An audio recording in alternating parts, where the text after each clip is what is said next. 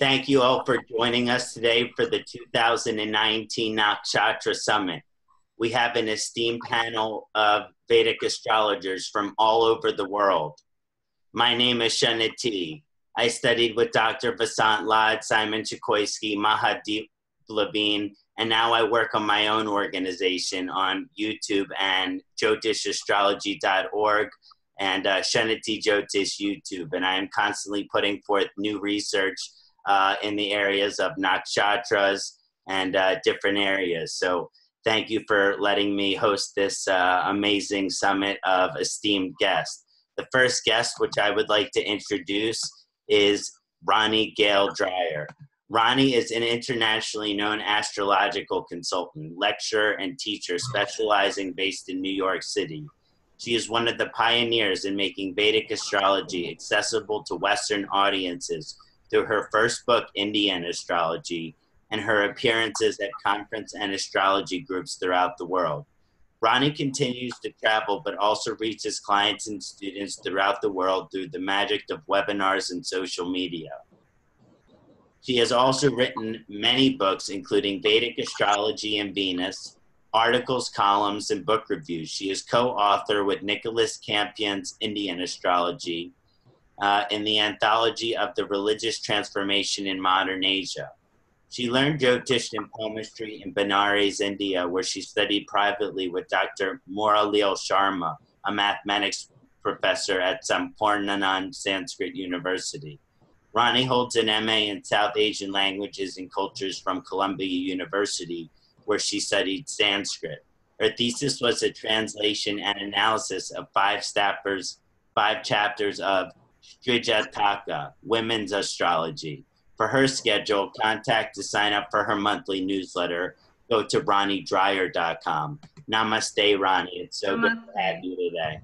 Thank you for inviting me. Next, I would like to introduce Sunili Jani Pawar.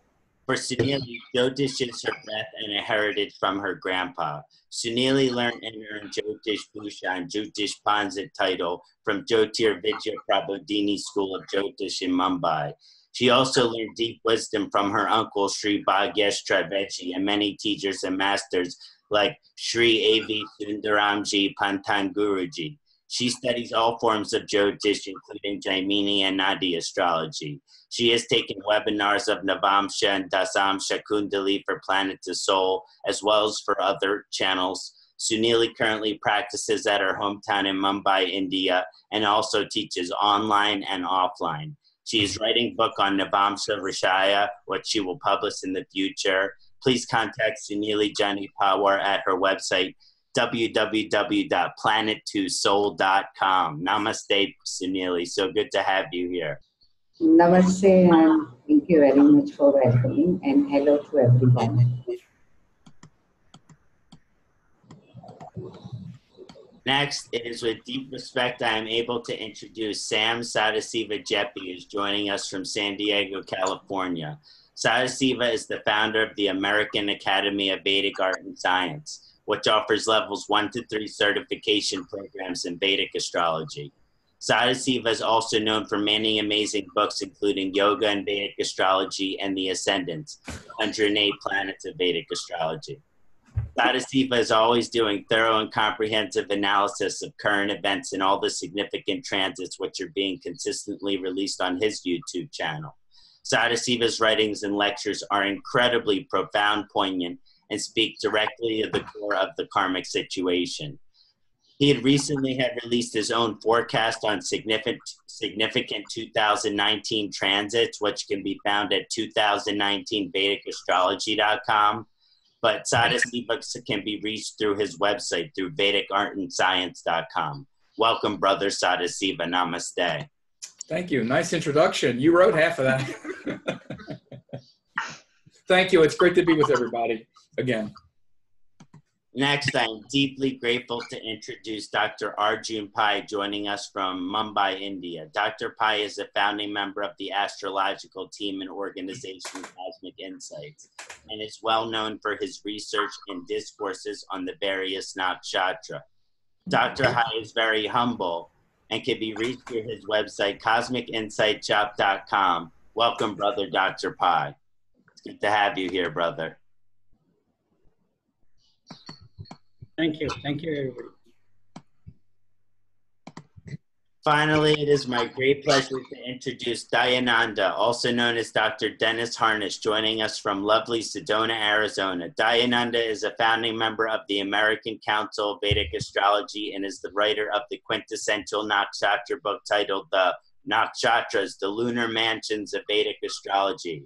Dr. Harness is also founder and organizer of the Divine Sedona Vedic Astrology Conference, which will be held this year, November 25th to, 21st to the 25th, 2019, and is the experience of the lifetime. So get your tickets now.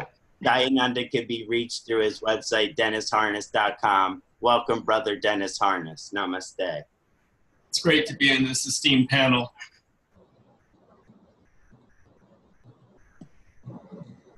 Thank you all for getting to know each other through the introductions. That was very fun, very exciting. So the first question, getting into the actual summit, as we dive into the history of these ancient Vedic nakshatras, I would like to have Suniliji start us off. So I'm going to mute everybody. I'm going to mute everybody else. But Suniliji, the first question is I have for you. Okay.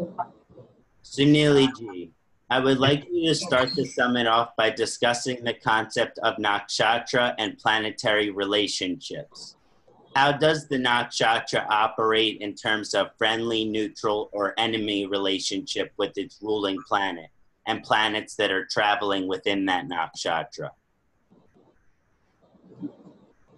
Namaste, everyone. And once again, thank you, Ksanati, for giving me the opportunity to just make the, opening or starting the session.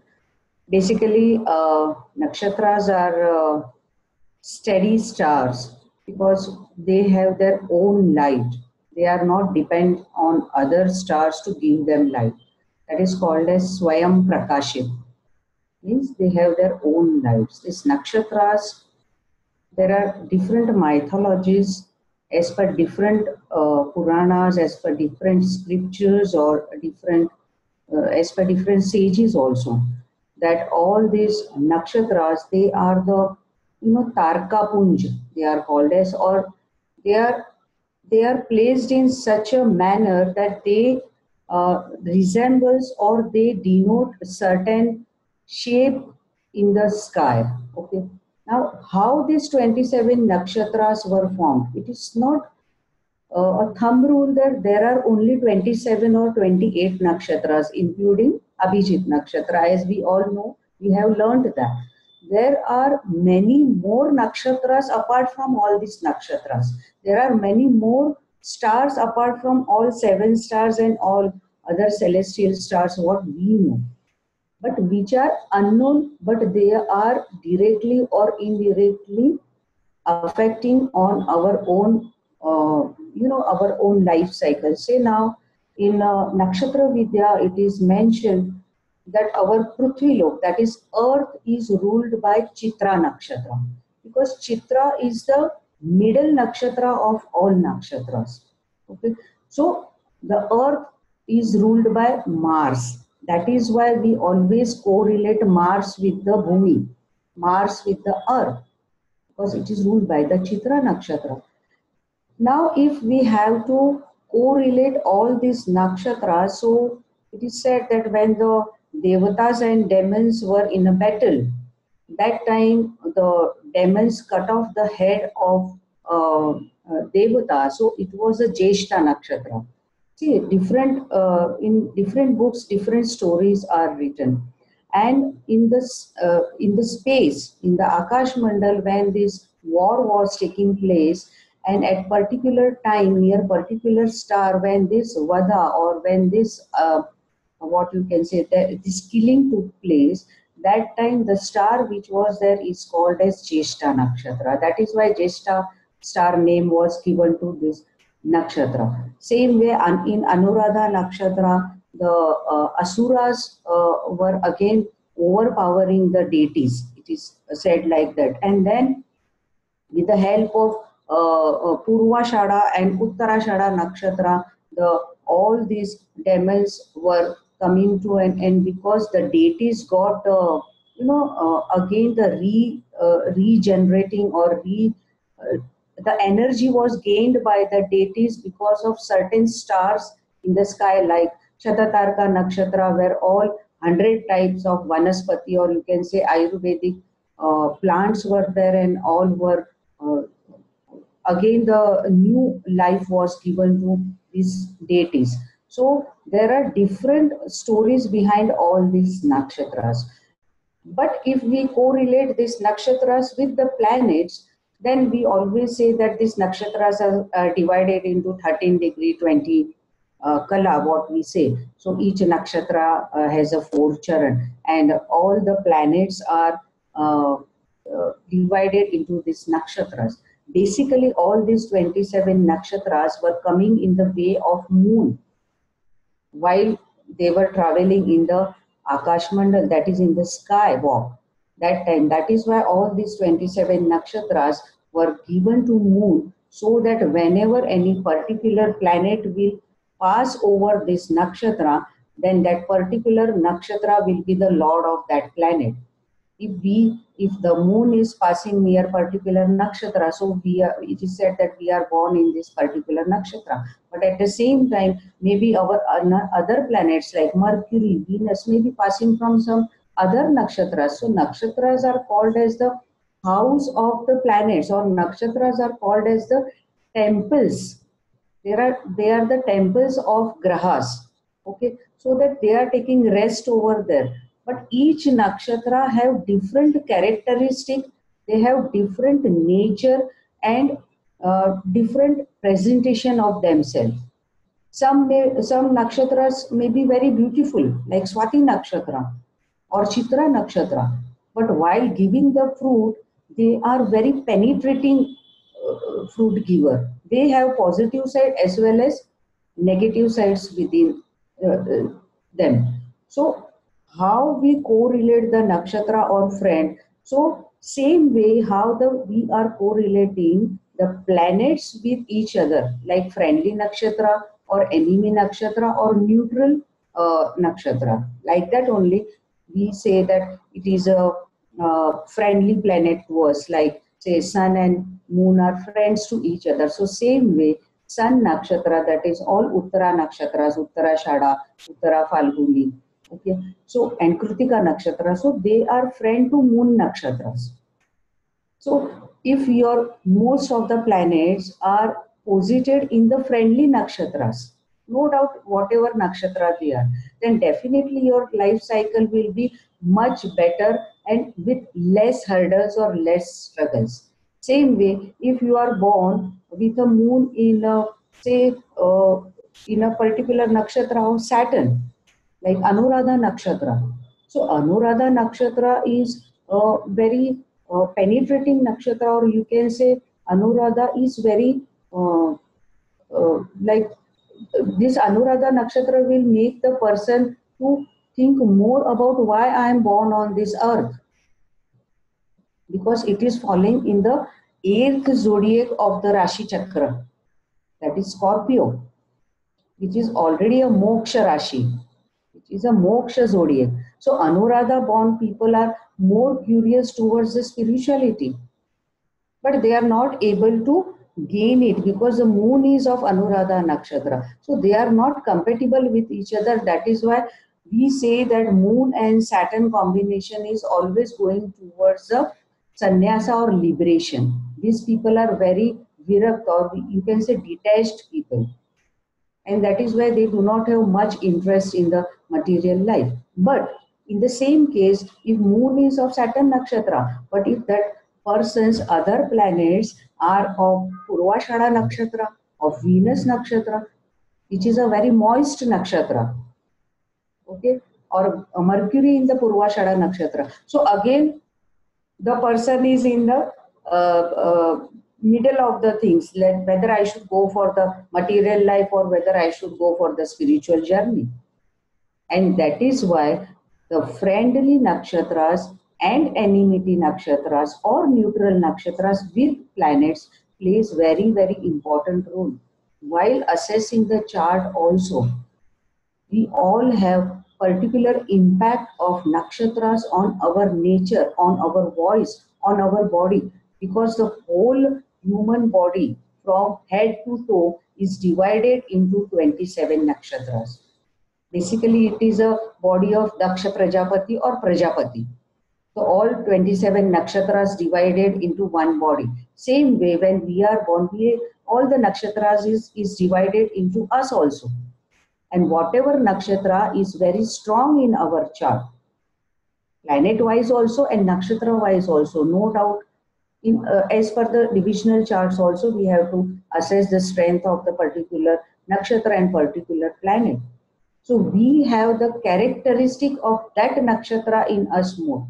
If I am born in Rahu nakshatra, but if my Mars nakshatra is very dominant in my chart, or Mars is posited in the middle of the chart or in the Kendra, center house, then definitely my Mars nakshatra is getting, or my Mars is getting boost up of, no doubt, if it is placed in enemy nakshatra also. If it is placed in Anuradha or any Saturn nakshatra also. But still this Mars is getting the boosting from that particular nakshatra because of the placement of that planets in a particular house in the chart. So we have to correlate the nakshatras, and we have now whatever we are behaving, whatever we are talking, or whatever is our life pattern, this totally depends on our ascendant nakshatra and our moon nakshatra. But 2 more minutes. Yeah. I'll just take, I was about to tell that. Just let me know when the 10 minutes get over, because I'll go on speaking. I just want to say the last thing, that each house, whatever planets are posited in your chart, in particular nakshatra, that house karakatva, that house signification will be according to that nakshatra characteristic and planet characteristic. And we have to correlate that. That's it. Thank you, Ksanati. Thank you. I'm going to unmute everybody in the panel and open it up to the rest of the panel for discussion. So I would like to open up to the rest of the panel if there's any comments, insights, or perspectives on the idea of nakshatra and planetary relationship. You know, whether considering ruling planets of nakshatra or planets traveling within a certain nakshatra. How do we look at planetary relationship? Any comments on that, Sadasiva? Yeah, it's fantastic. And certainly you pointed to some of the most important things. The way I work and the way I try to break down and make it so that people can use nakshatras and make it so it's manageable and not just 27 random things and all these deities, and how in the world do you bring it into something useful and practical that people can understand. And one of the main things that I align, or that I focus my students on, is noticing things like when you'll see the one planet ruling a bunch of nakshatras. And again, when we say ruling, we're talking about through Vimshotri Dasha, because actually the planets are ruled by deities, but they're activated and triggered in Vimshotri Dasha, if that's the Dasha system that we're using. But you'll see that in certain Dasha cycles, if a planet rules a lot of nakshatras that are connected to the Vimshotri scheme like that, you'll see a lot of energy pop out. For example, it was mentioned earlier before we started talking about, I have a Scorpio energy, you know, which is obviously ruled by Mars. But one of the things is I have a disproportionate number of planets in Mars nakshatras. I have Mrigashira ascendant, Mercury and Venus, and I also have Venus in, or I'm sorry, I also have Saturn in Dhanishta. So there's a lot of Mars energy that you wouldn't maybe account for with all of the, if you just look at the Rashis. So I don't have anything in Mars signs, but Mars as the ruler of all of those nakshatras, you know, can show it. So this is one of the things I tell my students, is to really notice if there's like a sort of disproportionate number, and you'll often see it in almost every chart. There will be one nakshatra, there'll be one group, there'll be one nakshatra ruler that rules more planets than you might imagine. And this is why that person has that sort of outlandish nature or something. You'll often see with astrology students and astrologers, it'll be Rahu. You might not notice otherwise, like, why is this person so interested in this kind of thing? And then you'll look and they have like 5 planets in Rahu ruled nakshatras. And you're like, that's why they're so Rahu-like. So I just wanted to reflect that back. And I also love the term Akash Mandal, because that's actually what the nakshatras are. They're actually measuring the space. And again, they have stars in the space. And especially because we can see the stars, we tend to focus on the stars, but the original portions were actually the space. The Akash is the planets are moving. The zodiac is Akash, measured 27 ways with nakshatras and then measured 12 ways with rashis. But anyway, I love the term Akash Mandal. So thank you. Wonderful, wonderful presentation. Yeah, I'll just add 2 more points here. Your ascendant nakshatra and 12th lord. Okay, they are very much connected to each other because you come from the 12th house only. Then you enter into first house. It is not like first, second. You are first in the 12th house and then you enter into ascendant. So 12th house is a Akash. That is why we call it as a sky. And second thing, as you talked about Jyotish and Rahu, so I would like to add here that each of us, for 99% cases I have seen, whoever I have met till now, they have started their astrological or occult study in Rahu, Ketu, Jupiter or 8th Lord, Mahadasha or Antardasha. Definitely whenever you started this, some or other way Antardasha or Mahadasha will be of this Rahu, Ketu, Jupiter or 8th Lord will be 100% connected. Most of the cases you will see it.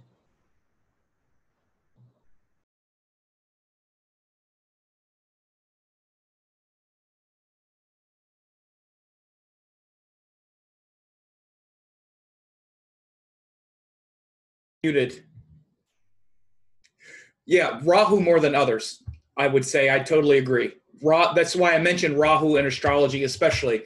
And I think there are different occult indicators, but certainly Rahu with astrology, as I've seen, as you're also stating. Yeah, that's why I say watch out when that Rahu comes. You might meet some wacky astrologer, and before you know it, your whole life is like, what's going on? So Rahu is a great thing to do with that energy. Rahu and Ketu for sure. It's better than going and getting high on drugs and alcohol. It's better to get high on metaphysical, cosmic, because we're trying to be unembodied. See, because the nodes are the part of us that aren't embodied. The nodes are the part of us that exist in those interdimensional realms. So it's better if we're running the dasha of that interdimensionality that we study interdimensionality, which is astrology, rather than try to connect to interdimensionality through drugs and unhealthy ways. And you'll see a person that has a lot of planets in those Rahu nakshatras and whatnot, or very prominent Rahu. I also happen to have it in the first house with all those planets. So there's always been that kind of awareness of the interdimensionality. And until I found something like astrology that gave it a structure, it was just a kind of confusing, ungrounded thing. So this is why Rahu, almost more than the others.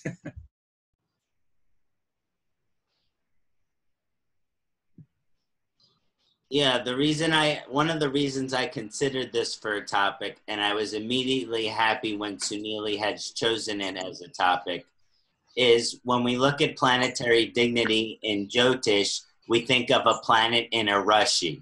So there's a certain level of planetary dignity, which is a planet in a Rashi.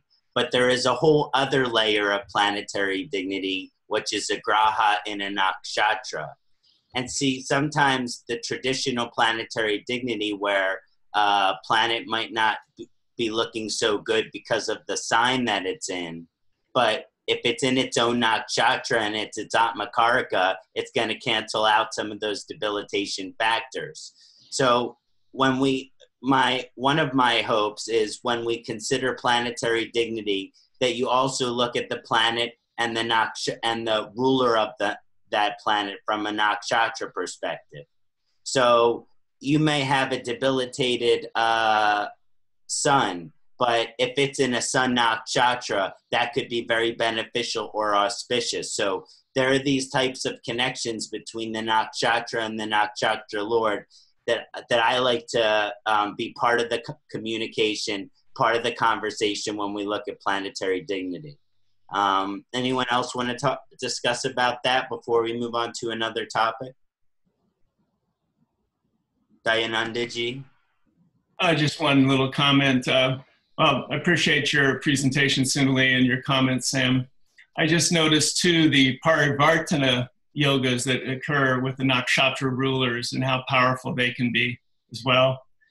And the planet and nakshatras sometimes ruled by Mercury also seem to me to have connections with astrology, and Mercury being such an important planet in terms of communication. So just wanted to add those couple of comments. Amen to that. That's my Aunt Makaraka in the 10th house. So hopefully what you say tends to work out.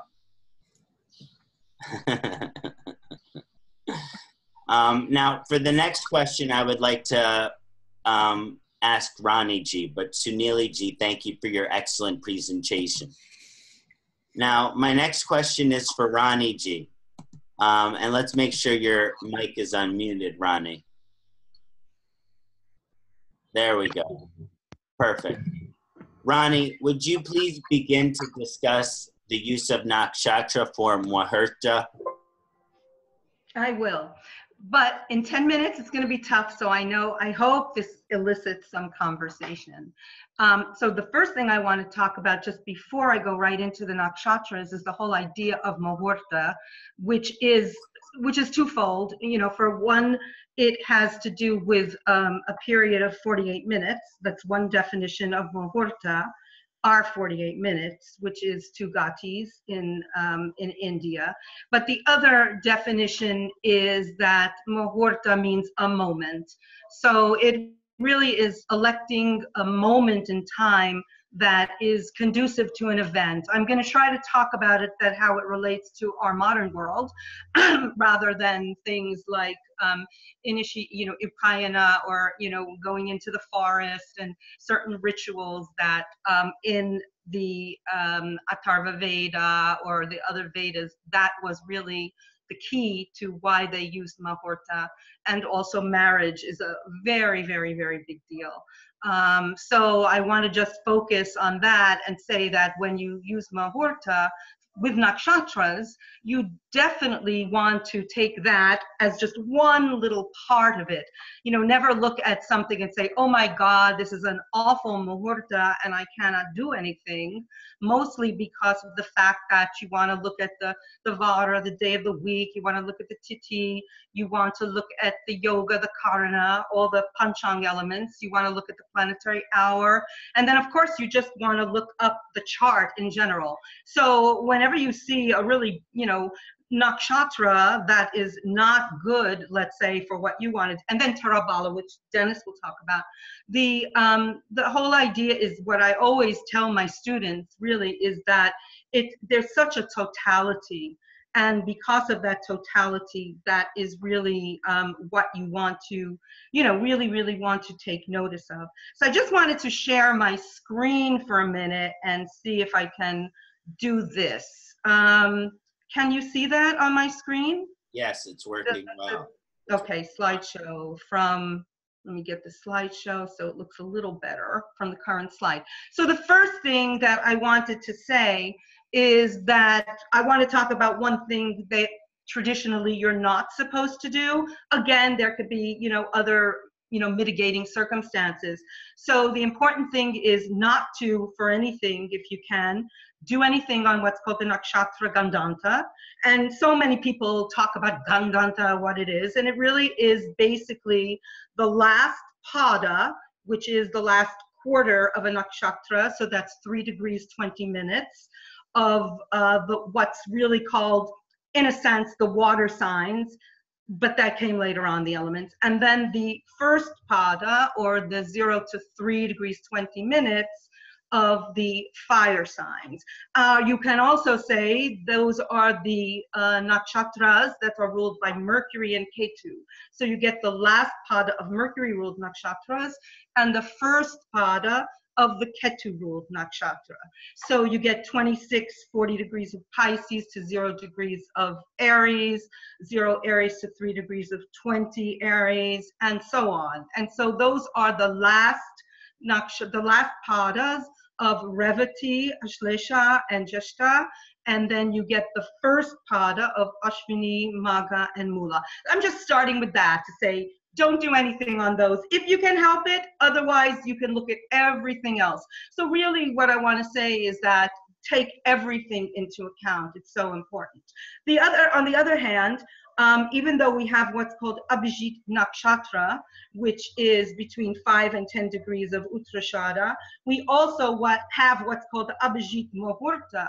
And the Abhijit Muhurta says that if you do anything, 1 gati on either side of local noon time, so that's between 11:36 a.m. and 12:24 p.m., you can actually do that. And I have a client in India who got married, and he could not find a good nakshatra for marriage. So what he did was he gave her the time of 12:11 p.m., and he told her it was Abhijit. She thought it was the Abhijit nakshatra. So I kept looking at the chart and saying, no, it's not.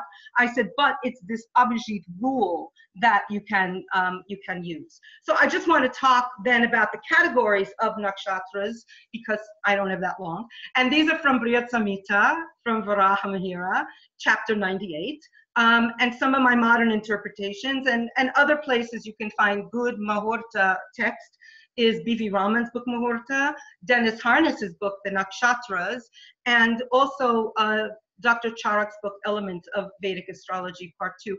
I should also say that you can really get a lot of nice apps but to look at the current planetary weather, the nakshatras, the titis, whatever, Cosmic Insights. Dr. Pai's company has a wonderful app. And also astrojyoti.com. You can get a calendar in any temple, any Hindu temple. They always have these beautiful calendars. So going quickly, there are 6 categories that you want to put the nakshatras in, and that's one is the Dhruva or Shtira category, which are the fixed nakshatras, Rohini, Uttara Phalguni, Uttarashada, and Uttara Bhadrapada, and those are good for fixed things. So anything that you want permanence for, you know, foundations, getting a house, building something, a marriage, for instance. I had my marriage ordained, blessed by an Indian astrologer, and mine was Uttara Bhadrapada. So in 2 weeks, I'll be celebrating my 20th anniversary. So I think it worked pretty well. And then you have the Tikshna or the sharp nakshatras, Mula, Jeshta, Ardra, and Ashlesha, which everybody gets really nervous about. But you know what? These are good for surgery because it has to do with sharpness. It has to do with sharp instruments. And also, you can be successful in attacks. I tell people, try to start, you know, lawsuits, divorce proceedings, divorce proceedings if you can't do mediation. Offensive actions, anything where you have to attack, do them on the hard nakshatras, the Tikshna nakshatra, or as we see, the Ugra nakshatras. These are also good for magic and incantations, imprisonment. So what it means is that if you're an attorney, you might be able to get a guilty verdict if you're lucky enough to have the jury come back and do it on one of these nakshatras. And it can also be good really for starting anything that has to do with a ritual, anything that has to do with a spiritual practice, a diet, an exercise routine, anything that you have to renounce something really. And then you have the Ugra nakshatras, which is Purva Phalguni and Purvashada, Purva Bhadrapada, Bharani, and Magha. And these are the cruel nakshatras. So most of the time you don't want to do anything unto them, but actually if you want to have a battle, you want to ruin an enemy, or you want to even have a political campaign, you know, and you want to win by playing dirty, let's say, you can also use those nakshatras. And then you have the Chipra or swift, or Lagu is another word for light nakshatras, Ashwini, Pushya, Hasta, and Abhijit. And these have to do with just, you know, nice things, artistic things, traveling for pleasure, anything that's pleasurable, enjoyable, quick decision making. Of course, there's a lot more involved in all these. I'm trying to kind of sum things up a little bit. And then you have the Mridu, or the gentle, tender nakshatras. They're also called Maitra, or we know Mitra as friends. And they have to do with Chitra, Anuradha, Mrikshira, Revati. I got cut off. And it has to do also with the fine arts, sexuality, creativity, marriage. You will also find that in lists of nakshatras, the best book is Muhurta. I mean, Dennis has a lot of them also, but B.V. Raman's book has like a Muhurta for every little thing you want to do. If you get that book, it's really good. And this can have to do with marriage and pleasure. And remember, it does say that if you want to do something under these nakshatras, especially marriage, it says don't do it under the last pada of Revati. And that's because of the very thing I started with, that you don't want to do something under a Gandanta nakshatra.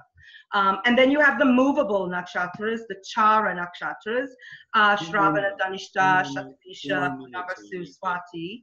And they're good for buying things, travel, anything that requires change, even great life changes like marriage. Some of these are marriageable nakshatras also. And then you get what's called the Mridu Tikshna, where they are the combination of, you know, because they're not all cut and dry. And those are Kritika and Vishaka. And then you also have something that you will read about that's called the Panchaka nakshatra, which is anything that you have when the moon is in Aquarius and Pisces. So it's the second half of Dhanishta to the end of Revati. And actually, you can do things under those nakshatras, but you're not supposed to do anything like cremating the dead, thatching a roof, you know, a lot of things that you might not always relate to. But those are the kind of things. And then here we have specific activities that, again, are going to overlap. But again, just, you know, make sure that when you are doing these things, that you can also look at all the other factors involved. And then the last thing I want to end with is Pushya, because Pushya is supposed to be like the universal nakshatra, because it is in Cancer. It's where the exaltation of Cancer of Jupiter is, but you're not supposed to get married under Pushya. So the Saturn rulership, and it's a beautiful spiritual nakshatra. So that's something that I want to end with, I guess. There's a lot more to say, so I'm going to leave that to everybody else to do. Thank you, Rani G, so much. If you could please share, unshare your screen. I will unshare my screen. Let's go back to here. Sorry. Oh, stop share. Okay, stop share. There you go. And then I will go to our gallery view and get us all talking about Muhurta. So who wants to comment on Nakshatra and Muhurta? It's one of, I mean, I can't believe what you did in 10 minutes, Rani. I don't think you. I'm used to that. I don't think you could have done a more concise and complete job in the amount of time that you had possible. So my hat's off to you and much respect. Would any of the astrologers like to comment on Muhurta and Nakshatra? Yeah, I would like to say something about it. Ronnie, it was a fantastic presentation by you and very good presentation for Muhurta. See, Nakshatra, basically Panchang is totally based on nakshatras only, like Tithi, Var, Karan, Nakshatra. Panchang is majority because previously nakshatras were only into existence. There were no planets, nothing. Later on, everything came. Later on, zodiac signs came because of the shape of particular nakshatra. As you were talking about the Muhurtas, I will just say the specific Muhurta because many people ask about it. If we wear a ruby or if we have to start any Surya mantra, Surya related remedy if we have to start. So it is said that Punarvasu Nakshatra is the best nakshatra to start any Surya mantra or to wear a ruby. Same way, Magha Nakshatra is a wealth-giving nakshatra. Mula Nakshatra is if you want to make a siddhi, or if you want to just start a new mantra chanting. So all Ketu Nakshatras are said to be fantastic to start anything related to education or mantra shastra. Same way, the deity of Purva Falguni, that is Aryama, we have to worship this deity before starting building the house, or before starting building any project. Okay, so many things are written in our scriptures, and Ashwini Nakshatra, as it is the first nakshatra, so Ashwini is said to be holy nakshatra to start any type of work. Any type of work, Ashwini Nakshatra is the best nakshatra to start with. Then for particular events, we have to go for different nakshatra, tithi, var, karan, like that. That is what I wanted to share. Thank you, Sunili. Thank you, Ronnie. Anyone else would like to comment? Sadasivaji, please. Yes, can I share my screen? Always. And I get a couple minutes here? Cool. I just want to show some quotes, and that was a great presentation, Ronnie. And one of the reasons is because you mentioned the Gandanta, and of course in Brett Parashara, they measure out the Gandanta with Nakshatra. It's called Nakshatra Gandanta. Then there's Lagna Gandanta. There are other ones.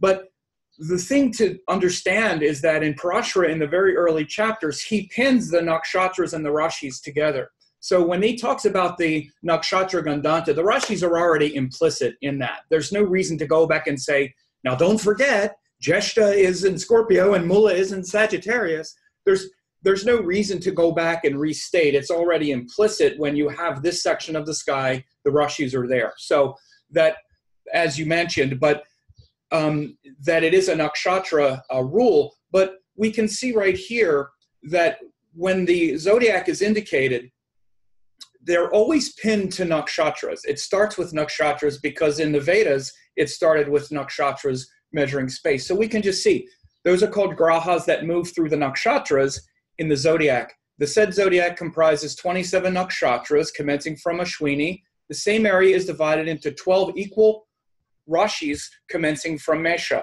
So right there, you have nakshatras and Rashis totally aligned. Then we go to Brihat Jataka. In the celestial chakra, the signs commencing with Mesha and Ashwini are each formed by 9 padas, which are the nakshatra quarters, and govern the following organs of the Kalpurusha. From Horasara, 2 1/4 stars make 1 Rashi, which means 2 1/4 nakshatras. Each of the 12 signs is constituted by 2 1/4 stars or 9 padas, with Ashwini in the start in Aries and Revati at the end in Pisces. Jataka Parijata, Kriya, Aries, and other zodiacal signs in the heavens consist of 9 quarters of stars, reckoning from Ashwini. So there's no discussion about whether or not that's the way they spoke about the zodiac in Indian astrology. And it starts with the nakshatras because the nakshatras are the original zodiac from the Vedanga Jyotisha, as we're mentioning here, even before they were measuring planets and had the 12 zodiac scheme. They were finding Muhurta and things that mainly had to do with the sun, moon, and these increments of time. And because they were measuring time, not just space with nakshatras, it's foundational to everything in Indian astrology. When I'm going to present here in a minute, I'm going to talk about sidereal time and space with nakshatras in the Vedanga Jyotisha. But I just wanted to put that out there right now so we have a kind of anchor as well for what we're talking about with what the nakshatras are. They're anchoring space and time, and your presentation about these different qualities of the nakshatras was absolutely brilliant and succinct and fantastic. I'm going to post a link to this in the chat so everybody can download it as well. But I just wanted to circle back on that idea, especially with the Gandanta principle and the fact that the direction is given with nakshatras, but because earlier in the text they already defined what the nakshatra scheme is, you only need to do it once. They're saying Rashis and nakshatras are aligned. They don't need to go back and repeat it every time the principle is displayed. In fact, it's bad scholarship because many of these texts had to be memorized. So they wouldn't go back and say, don't forget, it's Rashi's. No, that's what the direction is. And everything is pinned to the sidereal nakshatra-based sky. So as you know, I'm preaching to the choir, but I just wanted to put that out as a flag and as a foundational principle.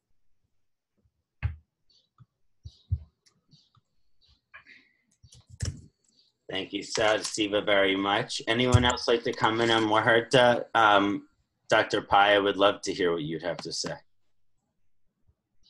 I think it's interesting, everybody asking about the Gandanta. And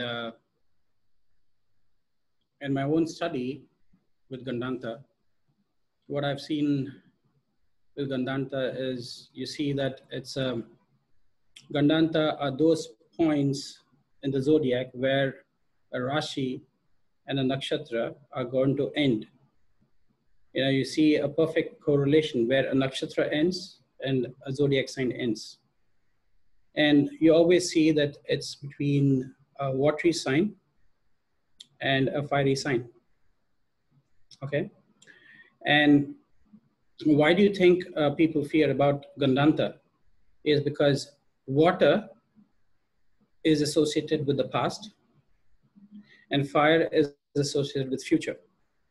And when you come to this point, exactly, just about a few degrees, that's you're in the present.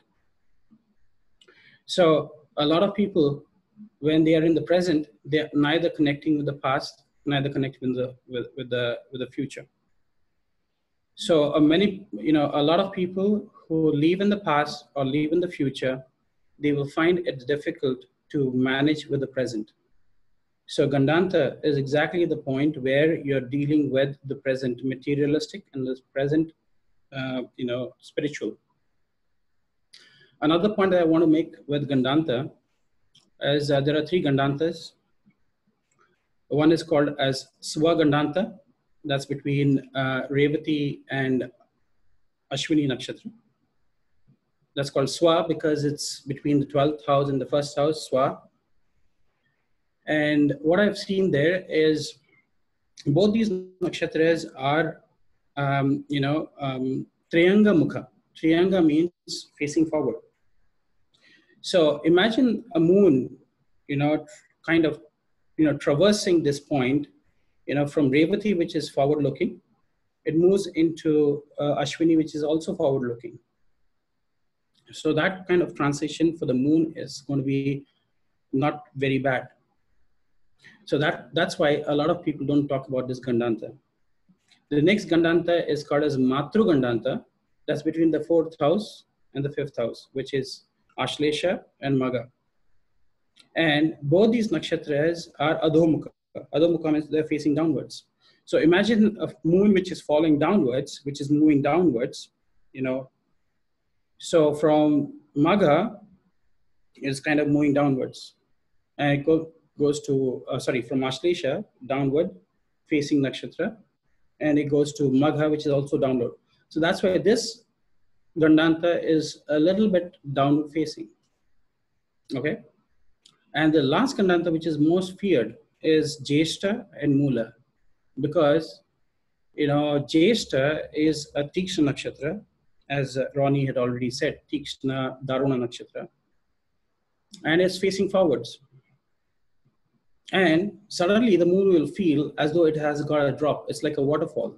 Because Mula is another Tikshna Nakshatra, and suddenly starts facing downwards.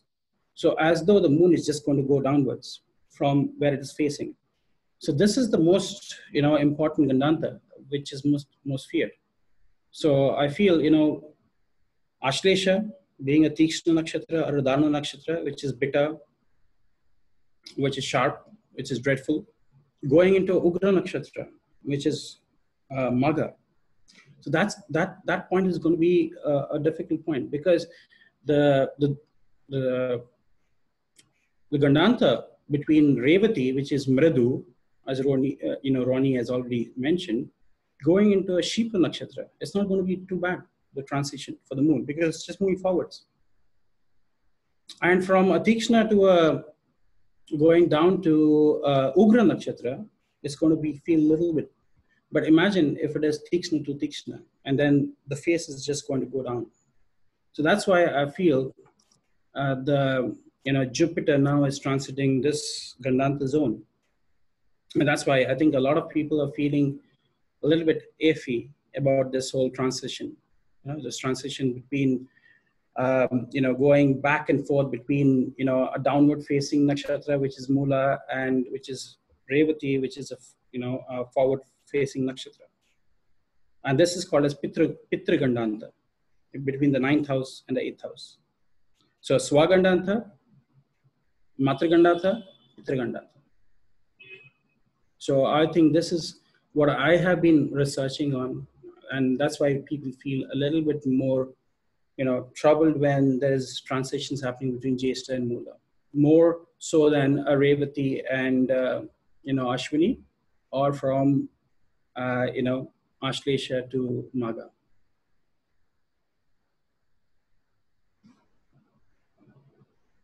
Thank you, Dr. Pai, for that illumination, and just always the way you put things and the relationship as these nakshatras move into each other. It's very poetic. I do want to kind of get to the next topic, but is there any short comments as far as Muhurta that would like to be discussed? Of course, Rani ji.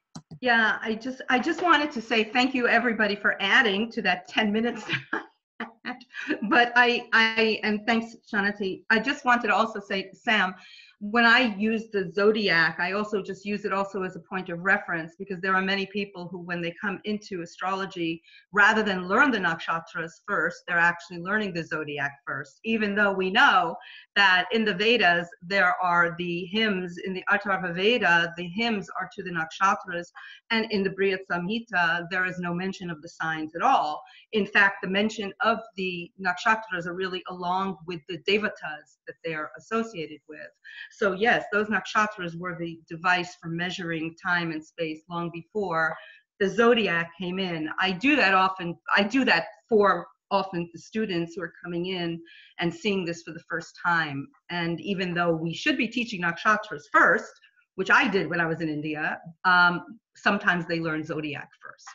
So I think that's the confusion that many students have, that I hope all of us as teachers straighten out a lot with that, the whole sidereal nakshatra importance, and the whole sidereal zodiac. That's another story. Dayananda, did you want to say something, G? I just wanted to show Muhurta by B.B. Raman. You can tell a great book when the cover's worn off of it, So in Raman's chapter 3, he said the most important factors in Muhurta, in addition to Rani's, the qualities of the nakshatras, is Tarabala, which we'll talk about a little bit later, Chandrabala, which is, of course, the strength of the moon in general, and then, as Rani mentioned, Panchanga, the 5 elements. And so Dr. Raman just really puts those to a big test in terms of Muhurta. So that's it. Any 1 or 2 minute Muhurta comments before we move on, Sadasiva? It's not a 1 or 2 minute comment, but because of the constant unmuting, I just wanted to say to Rani, absolutely, and I don't want it to come off like I was correcting you on any level. That's what I wanted to say. It wasn't that. Like, oh, you didn't say that. Yeah. Again, now she's trying to wave because she can't speak directly either. So all I'm saying is that, no, I was just clarifying. So that people didn't understand, so that people would make sure to understand, as you just did as well, that when they spoke just of nakshatra, at that point, it's implicit. Just because they're not also mentioning Rashi doesn't mean that, well, then we have no idea what zodiac they were talking about, which signs are with Jyeshta and Mula. No, when they said Jyeshta and Mula, they had already said how the Rashis align with Jyeshta and Mula and Ashwini. So that's all I was saying. So people have a context, so they're not confused by that, as you just clarified in another way, because it's very important that people do understand that there's just no doubt about what they were doing with the 12 Rashis at that time. They clearly define it at the beginning of the text, and just because they never say it again every time there's a point that someone might have contention with, doesn't mean that that's not still the case. In fact, it would be really bad scholarship to keep mentioning it all the time, every time there's a point that could possibly be dispute it. It's never disputed after it's mentioned. That's what it is, and the issue is decided at the beginning of the text. So, Ronnie, do you want to say something? Because it's important. I just wanted to say I'm thankful for everybody adding everything, because that 10 minutes is like, oh my God, what do I do in 10 minutes? So the discussion enhanced everybody, whatever you said was a wonderful enhancement to. Awesome. To Great. Topic. So thank you. I just wanted to say that it was fantastic addition by Mr. Arjun Pai. Ronnie, you really started with the good points, Gandanta, because Gandanta is very important. And I think whatever research, Arjunji, you have made, so maybe it is connected to the all padas, which we say, first, second, third, fourth pada. That is why we say it is a matru kashta, pitru kashta, or grief to the self-grooming or something. All these Gandanta nakshatras are reversely affecting to the family or to the native himself or herself. So that is why Gandanta points plays very, very important role here. And that is why the Nakshatra Puja or Nakshatra Shanti is very, very necessary. No doubt you can do it at home also. You can just, is my voice proper? It's okay. So that is why we all have to chant the particular nakshatra mantra every day, whoever's nakshatras are in Gandanta point. And this really works fantastically if we chant nakshatra mantras. Thank you, Sunili Ji. And there was just one comment I wanted to make when Sam was bringing up the ancient slokas. And at the end of that kind of understanding, which has been there forever as a foundation for us as Vedic astrologers, you don't have to listen to the Rishi. But why wouldn't you? Why wouldn't you, is my question. You don't have to, but why wouldn't you? So my next question is actually,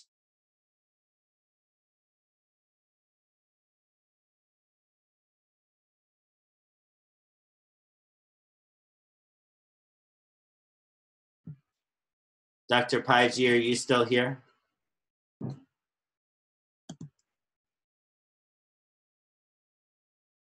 Yeah, I'm here, yeah. Excellent. So my question for you is, would you please share some of your favorite, profound analysis and research concerning nakshatra or nakshatra groups? Anything which is really striking you right now in terms of your nakshatra research? Okay, I'm just going to follow on what Ronnie has been talking about nakshatras and the grouping of nakshatras. It was fascinating that she is talking about all the different categorization of nakshatras. This was a research that we did, some time ago with Dr. Aditi Togi. So let me share my screen.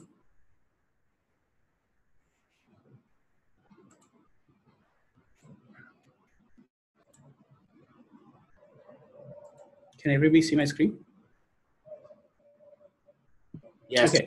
Dr. Pai, yes. Yeah, this is a very fascinating thing about nakshatras that was presented by Dr. Togi in one of our internal research programs that we have at Cosmic Insights. It's called the Monthly Nakshatra Research Seminar. And he presented this a while ago. So I'm just presenting whatever his findings are. And all of this is based on the declination of the nakshatras with respect to the ecliptic. The ecliptic is the path of the sun, right? So what he has done is he has identified each of these nakshatras, and he has shown here through declination that from the ecliptic, what nakshatras are the farthest most from the ecliptic and what nakshatras are the most closest to the ecliptic. And nobody has even done any research on this. And this is very, very fascinating. Now, what you can see here is, Ronnie G talked about Abhijit Nakshatra. Abhijit Nakshatra is usually the most preferred nakshatra for marriages. Oh, sorry, not Abhijit Nakshatra, the Abhijit Muhurta. Okay, Abhijit Muhurta. There's a difference between Abhijit Nakshatra and Abhijit Muhurta. That's what she clarified as well. Abhijit Muhurta operates 2 times in a day. And Abhijit Muhurta is, it happens in the morning, typically based on the sunrise, when the sun is right above you. And Lord Sri Ram, from the Ishwaku dynasty, the Raghukul or the Solar dynasty, he was born when the sun was in Abhijit Muhurta, during the sun was at the peak in the sky, right? And Lord Shri Krishna, who is from the Luna dynasty, was born in Abhijit Muhurta during midnight. Now, can you see that Abhijit Nakshatra, which is a fixed star, which is a Vega, which is with the declination, is the farthest most.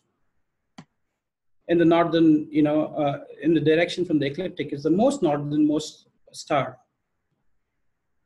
It makes sense that, Krishna, also they say, he kind of exploded. It became a supernova, Abhijit Nakshatra, because, there's a story behind it. Maybe another time I'll tell you with, Sahadeva, one of the Pancha Pandavas, the 5 Pandavas, was one of the greatest astrologer. So Duryodhana goes to him and he says, when is the best time that I should wage the war? Okay, so that I'll win the war. And he says, do it on Abhijit Nakshatra and Abhijit Muhurta, you win the war. And Krishna says, goodness Lord, you're from the Pandava side. You're a greatest astrologer. I know that. Why did you have to say him this secret? He said, when somebody approaches me as an astrologer, I have to give them the right advice. He didn't come to me like a Kaurava, like an enemy. He came to me as somebody who's trying to seek advice. So Abhijit Nakshatra and Abhijit Muhurta is very important. So you can see that. Another thing what I want to say to you, based on what Ronnie was saying, people can go back to her presentation, what she did, and you can see, it's very surprising to see 2 nakshatras which are called as Mishra or mixed nakshatras, which is, soft, sharp, because mixed means it is both soft as well as sharp. Mixture of all qualities that you see. So you can see that it's in the northern part. These nakshatras are in the northern part of the ecliptic, both Kritika and Vishaka. These nakshatras are very good to commence something related to, any fire rituals, fire sacrifices, and all of this. Okay. So this is one thing. Second thing is look at what we call as the nakshatras, which are grouped as agile or mobile or chara or chala. These nakshatras usually give you more, adventurous nature, wandering, ambitious, trying to travel very far. It gives you good expedition, motion and exchange. You won't be surprised to see most of the chara nakshatras are in the northern hemisphere, to the north of the ecliptic. Look at these nakshatras, which, Ronnie actually mentioned. She said the Panchak nakshatras. Panchak nakshatras start from the 3rd pada of Dhanishta going up to Revati, the 4th pada. Usually in the southern part of India, if anybody expires or anybody, expires during this nakshatras, there is a special ritual that is done. Anybody who expires when moon is transiting from 3rd pada of Dhanishta to the 4th pada of Revati, the special rituals that is done. You can see here, all the nakshatras which are more of Chara are falling very far apart. And what is surprising to see is you can see Swati Nakshatra, which is, the fixed star Arcturus, which is called as the northernmost star. It's called Nistya. Okay, Nistya means an outcast. Many of them call it, or even Betelgeuse. Betelgeuse is the farthermost in the southern hemisphere. I mean, southern to the south of the, of the ecliptic. This is a declination I'm talking about. So you see a lot of, Chara nakshatras in the northern side of things, of the ecliptic, with the exception of Shatabhishak. Then we go to the Shipra and the Lagu, which is the light, and the movable, which kind of helps you to achieve results very quickly. For example, Ronnie or somebody else, I think even Sunili ji mentioned about Ashwini Nakshatra being used for anything that you wanted to start because you get quick results. And you can see that Abhijit is also, which means Abhijit is now an intercalary nakshatra. But still, if you're in that zone when moon is transiting, Ronnie mentioned about between 5 degrees, typically between 5 degrees to 10 degrees of Capricorn, that's when is the best time to start some new opportunities or new work. And then you have Ashwini Nakshatra, which can get you quick healing. If you wanted to start administering medicine or taking some healing properties, then Ashwini is a good thing. You can see that all of these nakshatras, with the exception of Hasta, which is Delta Carvi, which is in the southern side of the ecliptic. Okay. Then you come to what is called as fierce, strong, and bold. 2-minute warning, Dr. Paiji. So you see, look at this Ugra nakshatras, which is fierce, strong, and bold. They're more powerful, daring. They're very assertive. You see still a lot happening in the northern hemisphere. I mean, I don't mean northern hemisphere, not to the ecliptic, with the exception of Purvashada. Okay, so you can refer back to Ronnie's presentation to see what it means, right? Then you have study nakshatras. This is very, very interesting to see. Amongst the study nakshatras, you see 2 of them in the north of the ecliptic, 2 of the nakshatras to the south of the ecliptic. Okay, these are Dhruva or Sthira nakshatras, which gives you more persistence, patience. They're fixed, enduring. If you want something for a long term, then these are those nakshatras. Then you have something called as Mridu nakshatra, which are soft, mild, tender, affectionate. They're timid. They're beautiful. They're intelligent. All of these are in the southern hemisphere. South to the ecliptic. Okay. And finally, you see which are all the tragic, the dreadful, bitter, piercing, Tikshna, Daruna nakshatras, which are more dissenting, operating very secretively, mysteriously, and these have very spiritual ways as well, which is Jeshta, Mula, you have Ashlisha and Ardra. They're all south of the ecliptic.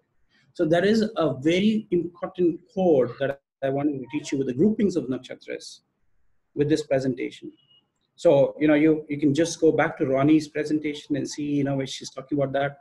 I wanted to highlight that, how was this whole thing being, studied by our ancient seers, and they have categorized these nakshatras so beautifully. Okay, so that's something that I wanted to share.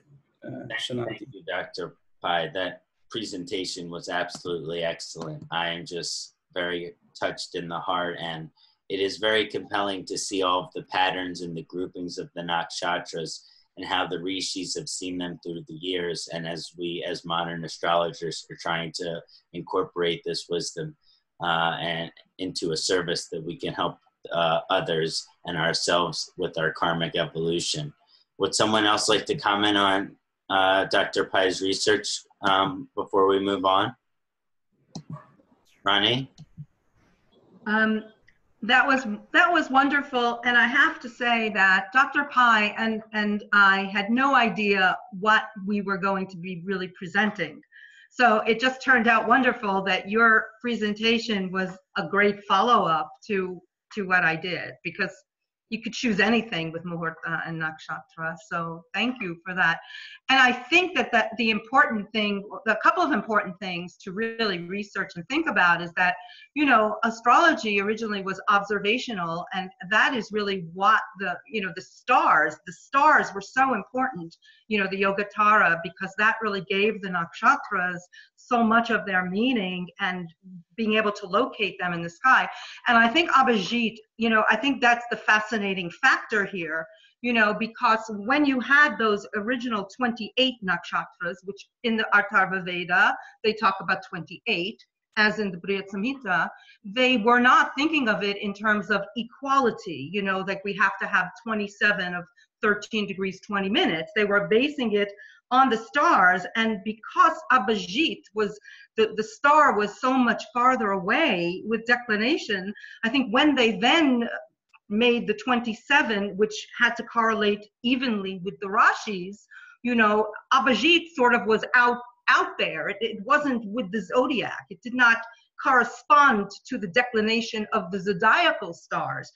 But we were so used to, from the Vedas, Abhijit was included. So you have to still include it when you're really looking at, you know, mantras, and when you're looking at devatas, and when you're looking at activities, because that was so important, you know, looking at it side by side. So I think Abhijit is like one of those fascinating nakshatras to really think about, because, you know, when you're thinking of ancient people looking at the sky, and then the zodiac came around, you had that star which was, you know, far out there. And the other thing that's fascinating too, I think, I'm going to close soon, I know I don't want to take too much time, is when you start really looking at different rituals from South and North India and East India, and you can really, that table that you showed us really showed that in these different parts of India, you could see the stars differently. And a lot of those rituals were based on the fact that you see those stars differently in different areas of India. So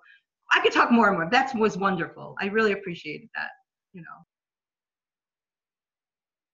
Yeah, in my experience of the study of Nakshatra, Abhijit seems to be this forgotten or missed nakshatra, but much more as you get into the energy of it, it is the chosen nakshatra. It is the one which has all this special quality and this auspiciousness associated with it. Dr. Pai? Dr. Pai, just unmuting your mic. Okay, there you go. Yeah, thank you. That's great, Ronnie, for identifying this. And this is another research that which is fascinating for all the viewers to find that the president of United States of America and his coronation ceremony always happens around the 20th of January, around about that time. That's when the sun is in Abhijit Nakshatra. You can just go back and see. I think ever since the 1950s or 1960s, they have made this as a thing that, you know, the coronation or the swearing in ceremony of the president of the United States always happens around the 20th of, you know, around that time. That's when the sun is in Abhijit Nakshatra. So it can't be, you know, something which we can think that, you know, it is a coincidence. Why have they chosen that around around January, that period? Why would they want to have the coronation? Why would they want to have the swearing in ceremony always happening on almost the same date, round about that same time? Just go and see. In the last 6 or 7 presidencies, the swearing in ceremony has happened around that time. That's when the sun is in Abhijit Nakshatra. So does anyone have anything pressing to say before we move on? Sadasiva? I want to say something pressing just as it relates right now to the presentation I'm also about to give when I give it. And it's just directly related to the fact we keep talking about Abhijit, the 28 or 27 nakshatras. One of the reasons I'm about to explain as well is in the Vedanga Jyotisha, which I'm about to talk about. They were using nakshatras not just for astrological purposes, which they weren't using them really for astrological forecasting at that time. They were using them to measure time and space. And so you can see very clearly, we can see from the Vedanga Jyotisha, these are quotes. that not only were nakshatras measuring both the northern and southern course and whatnot, but we also see that they were measuring 6 seasons multiplied by 4.5 nakshatras. This is the sun's movement through nakshatras, was how they measured the seasons. There are statements in the Vedanga Jyotisha, 4.5 asterismal segments is 1 ritu, which means the sun moving through 4.5 nakshatras is 1 season. So if you multiply 4.5 asterisms times 6, you get 27 nakshatras. And this right here, 5-year yugas were measured by nakshatras transited by the sun in 5 years. The statement from the Vedanga Jyotisha says, in the same way, the total of the asterisms of the sun, which comes around 5 times, is 135. So they measured 5-year cycles by the sun's transit through 135 nakshatras. So do the math, 5 times 27 is 135. So the nakshatras are not just these things we use for astrology charts at this point, and they're not just stars along the ecliptic above or below the ecliptic, as Dr. Pai just beautifully laid out. It was fantastic. They're actually all of these things. And it doesn't mean that one cancels another. It's the sky, for God's sake. It's the Akash, like Sunaliji said, the Akash Mandal.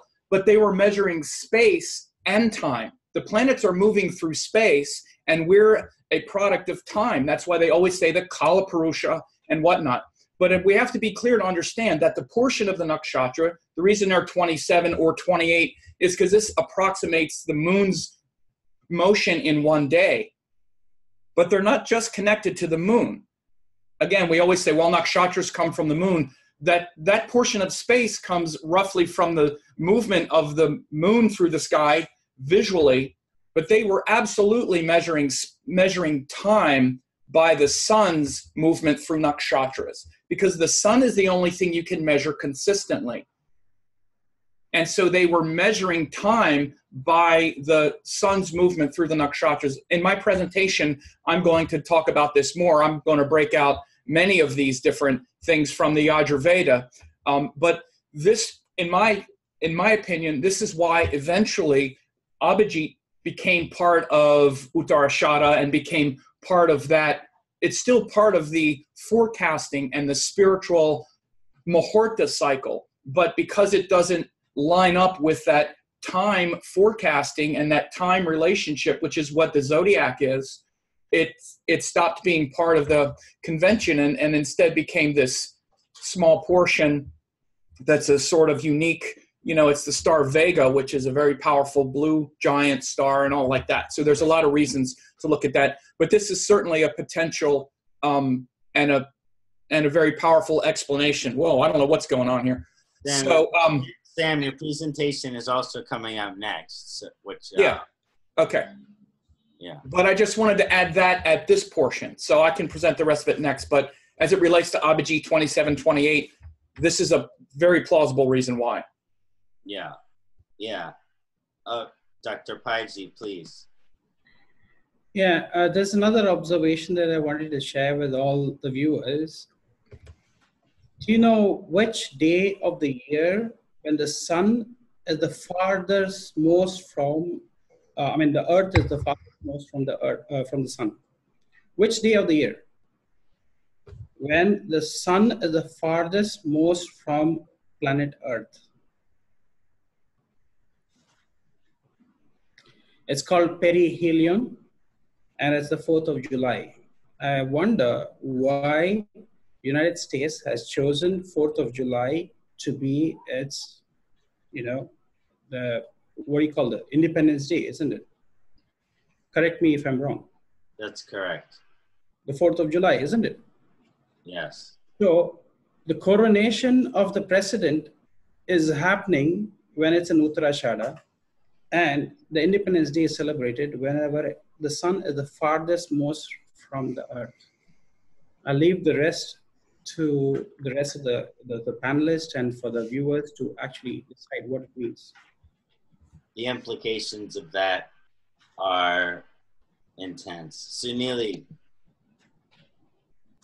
Yeah, Arjunji, it was fantastic, wonderful presentation. You just described the whatever were written in the scriptures. You just elaborated the thing to make it more good with good understanding. So what I guess from this, that as Abhijit being the Shipra Nakshatra, that is Laghu Nakshatra, so Abhijit, Ashwini, Hasta and Magha Nakshatra are very pious nakshatras. So all these nakshatra and Pushya Nakshatra also, all these nakshatras plays so very important role in Murta Shastra. Otherwise also, so it is said that Magha deities, Pitrus, that is why on earth whoever takes the last breath in the Magha Nakshatra, it is said that this this person who is dead is going to go into the Nakshatra Loka, because the people who goes into the Nakshatra Loka are not supposed to reborn on the earth. So getting the Nakshatra Loka is very, very important. And one more thing, as you elaborated about Dhruv or steady Tara or cruel mixed piercing stars. So whoever in our charts also, if we have particular nakshatras, maximum nakshatras in, maximum planets in piercing nakshatras or Dhruva or steady nakshatras or Shipra nakshatras, our nature and personality is also according to those nakshatras only. Our satisfaction level and our karma level depends on the nakshatra, whatever you described in your chart. 100% Sunili ji. Thank you so much. So just for time's sake, I'm going to transition to our next question. Thanks. I hope that's okay with everybody. My next question is for Sadasiva ji. Would you please discuss and elaborate the nakshatra as defining the zodiac and measuring out both space and time as seen in Vedanga Jyotish? Absolutely. I will do it. I will take that on. Okay, so yeah, I've already spoken a little bit about it, just to sort of cross-reference a few things that have been said, because there are so many issues, and the nakshatras are so vast, and there's so many ways to interpret them as stars, as lunar mansions. But underneath it all, they really represent the sort of foundational quantity of measurement in Vedic astrology, both space and time. Because again, when we understand what astrology is, it's actually an exercise in space and time. And time is space. This is even Einstein's theory, right? Space and time, space, the time-space continuum. And the unit of measurement really, at least the most basic fundamental building block, is the nakshatra. And again, we're not used to thinking it as a measurement in time, but in space. But I'm just going to read through a lot of these statements from the Vedanga Jyotish, which is the first, it's really the pure Vedic part of Vedic astrology. There's some who said, well, Vedic astrology is not really Vedic because, there's nothing about it in the Vedas. Well, that's not true. It's in the Yajurveda and in the Rig Veda. And elaborated more in the Krishna Yajurveda. So just going to read off this, and then we'll sort of take it from there. But it says, the ancient Indians possessed a mastery and understanding of space and time that exceeded their neighbors, at least as it relates to organizing the calendar and the zodiac. So they're two different things. The calendar measures the earth going around the sun, which has to do with seasons, and what's called the Sayana zodiac, which is the zodiac with the Ayanamsha. But the zodiac measures objects circling the earth moving through space. So there are two different things. The earth going around the sun and objects moving around the earth. One of those objects is in fact also the sun. That's why it's confusing, because we have two different measurements, but one object we're measuring two different ways. Because we not only observe the sun going through the sky from where we're standing, but we're also circling the sun. So this creates that conflation. So one we measure with the calendar, whether we're using astrology or not, and the other we're measuring with the zodiac. So the Indians really understood all of this. They got it right. They understood it. In fact, all the ancient cultures did. The Babylonians, the Greeks, all of them understood there were two different calculations, right? But the Indians really dialed in the specificity of the length of the year and all kinds of other things all the way back in the Yajurveda, which was 1500 to 1200 BC. So I'm just going to tick through some of these statements right from the Vedanga Jyotisha, and you'll see very clearly why there's a sidereal system and how they measured all that out with nakshatras.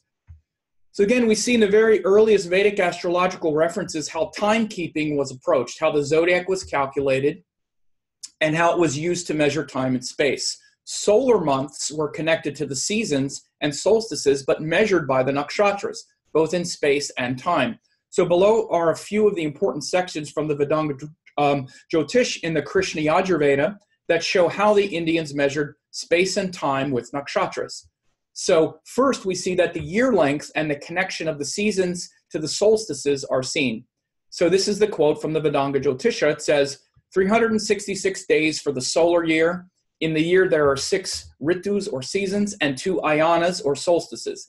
In the year there are 12 solar months and 5 years make a yuga. So right there, they're talking about the time.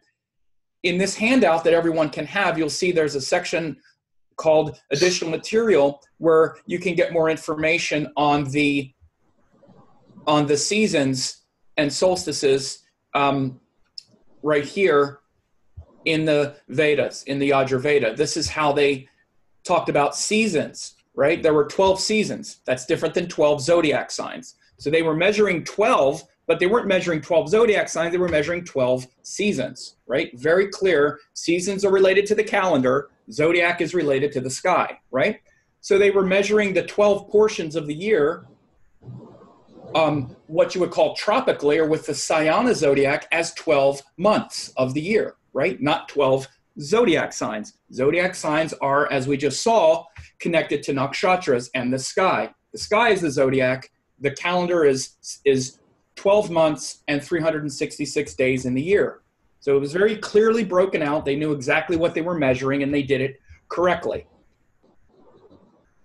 We also see that the following verses show that the new moon in Dhanishta, or what they called Shravishta, began the Solai lunar month of Magha at that time. It also shows that the solar calendar month Tapa and the year Yuga beginning on the new moon near the winter solstice. So all this stuff, again, was all correct and aligned. So here's the quote from the Vedanga Jyotisha. When the sun and moon occupy the same region of the zodiac together with the asterism Shravishta, again, that's Dhanishta, at the time begins the Yuga, 5-year cycle, and the Synodic month of Magha. And also the solar or seasonal month called Tapas, the bright fortnight of the Synodic month Magha, and the northern course Uttarayana, or the winter solstice. So it seems they celebrated the northern course on the new moon near the solstice rather than the exact Uttarayana that we explain now, but they clearly knew that that's when the northern course began and that it happened in Dhanishta Nakshatra, what we now call Dhanishta. We see a reference to this, as Rani and others know, in Brihat Samhita, when Varahamihira refers back to the time when indeed the northern course happened in Dhanishta. Now it happens in Capricorn. Varahamihira, a later Indian scholar, referred back to these verses in the Yajurveda very clearly, which shows a continuity of thought that the Indians were always using these calculations and they understood what they were doing. But here you see all of this is aligned with nakshatras.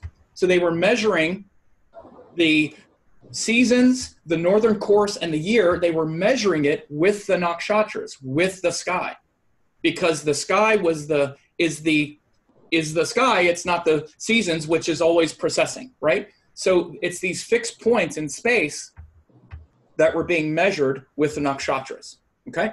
And so again, now we see just an implicit rule that says where the nakshatras measure both the northern and southern course at the time of this text. So it says, when situated at the beginning of Shravishta segment, the sun and moon begin to move north. When they reach the midpoint of the Aslesha segment, they begin moving south. Now they seem to be 2 minutes out of CVG.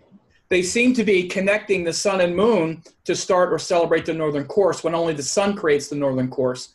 but the soli lunar months begin the year, months, and the seasons, right? So they clearly understand that the northern course begins Shravishta or Dhanishta, and the northern course with Dhanishta and the southern course with Aslesha. And then this, which we already talked about, confirms that the 6 seasons multiplied by 4.5 asterisms equals 27 nakshatras. So 4.5 asterisms is 1 season. So again, they're measuring the sun moving through 4.5 nakshatras is 1 season, and there are 6 of those each year. So the sun moving through nakshatras measures time, not just space. They were measuring space by measuring the solstices and equinoxes and soli lunar months, and measuring time with the sun moving through nakshatras. And the 5-year yuga that we already mentioned as well, in the same way, the total of the asterisms of the sun is 135 in 5 years. So again, they measured a 5-year cycle. They measured the year accurately, 366 days, and then 5 years was the sun moving through 27 nakshatras. And I think this is why 27 is the foundation, not 28, even though they have Abhijit. It's a portion of the 27 nakshatra time-space measurement. So even though no zodiac signs were mentioned in the Vedas, we must conclude, unless compelling evidence suggests otherwise, that the Indians would continue to measure the skies surrounding the earth with the near-Ion zodiac, which is the zodiac without the Ayanamsha, or the sidereal, as we call sidereal. And indeed they did, as we see in all the major Vedic astrology texts, which I showed earlier, where you see all of the zodiac is pinned to nakshatras and the rashis and nakshatra padas and all of that. So it's very clear. So this shows you why, all the way back at the origin of their entire culture, everything was measured time, space, seasons, in alignment with the sidereal space and time, and also understanding the calendar factors or the Sayana seasonal factors. So there you go, in 10 minutes. Thank you, Sam. Always full of science, always full of facts, and always full of a way of making it, all of us, easy for us to digest, so we can digest these facts and understand these things in a clear way. I can't thank you enough, Sada Sivaji.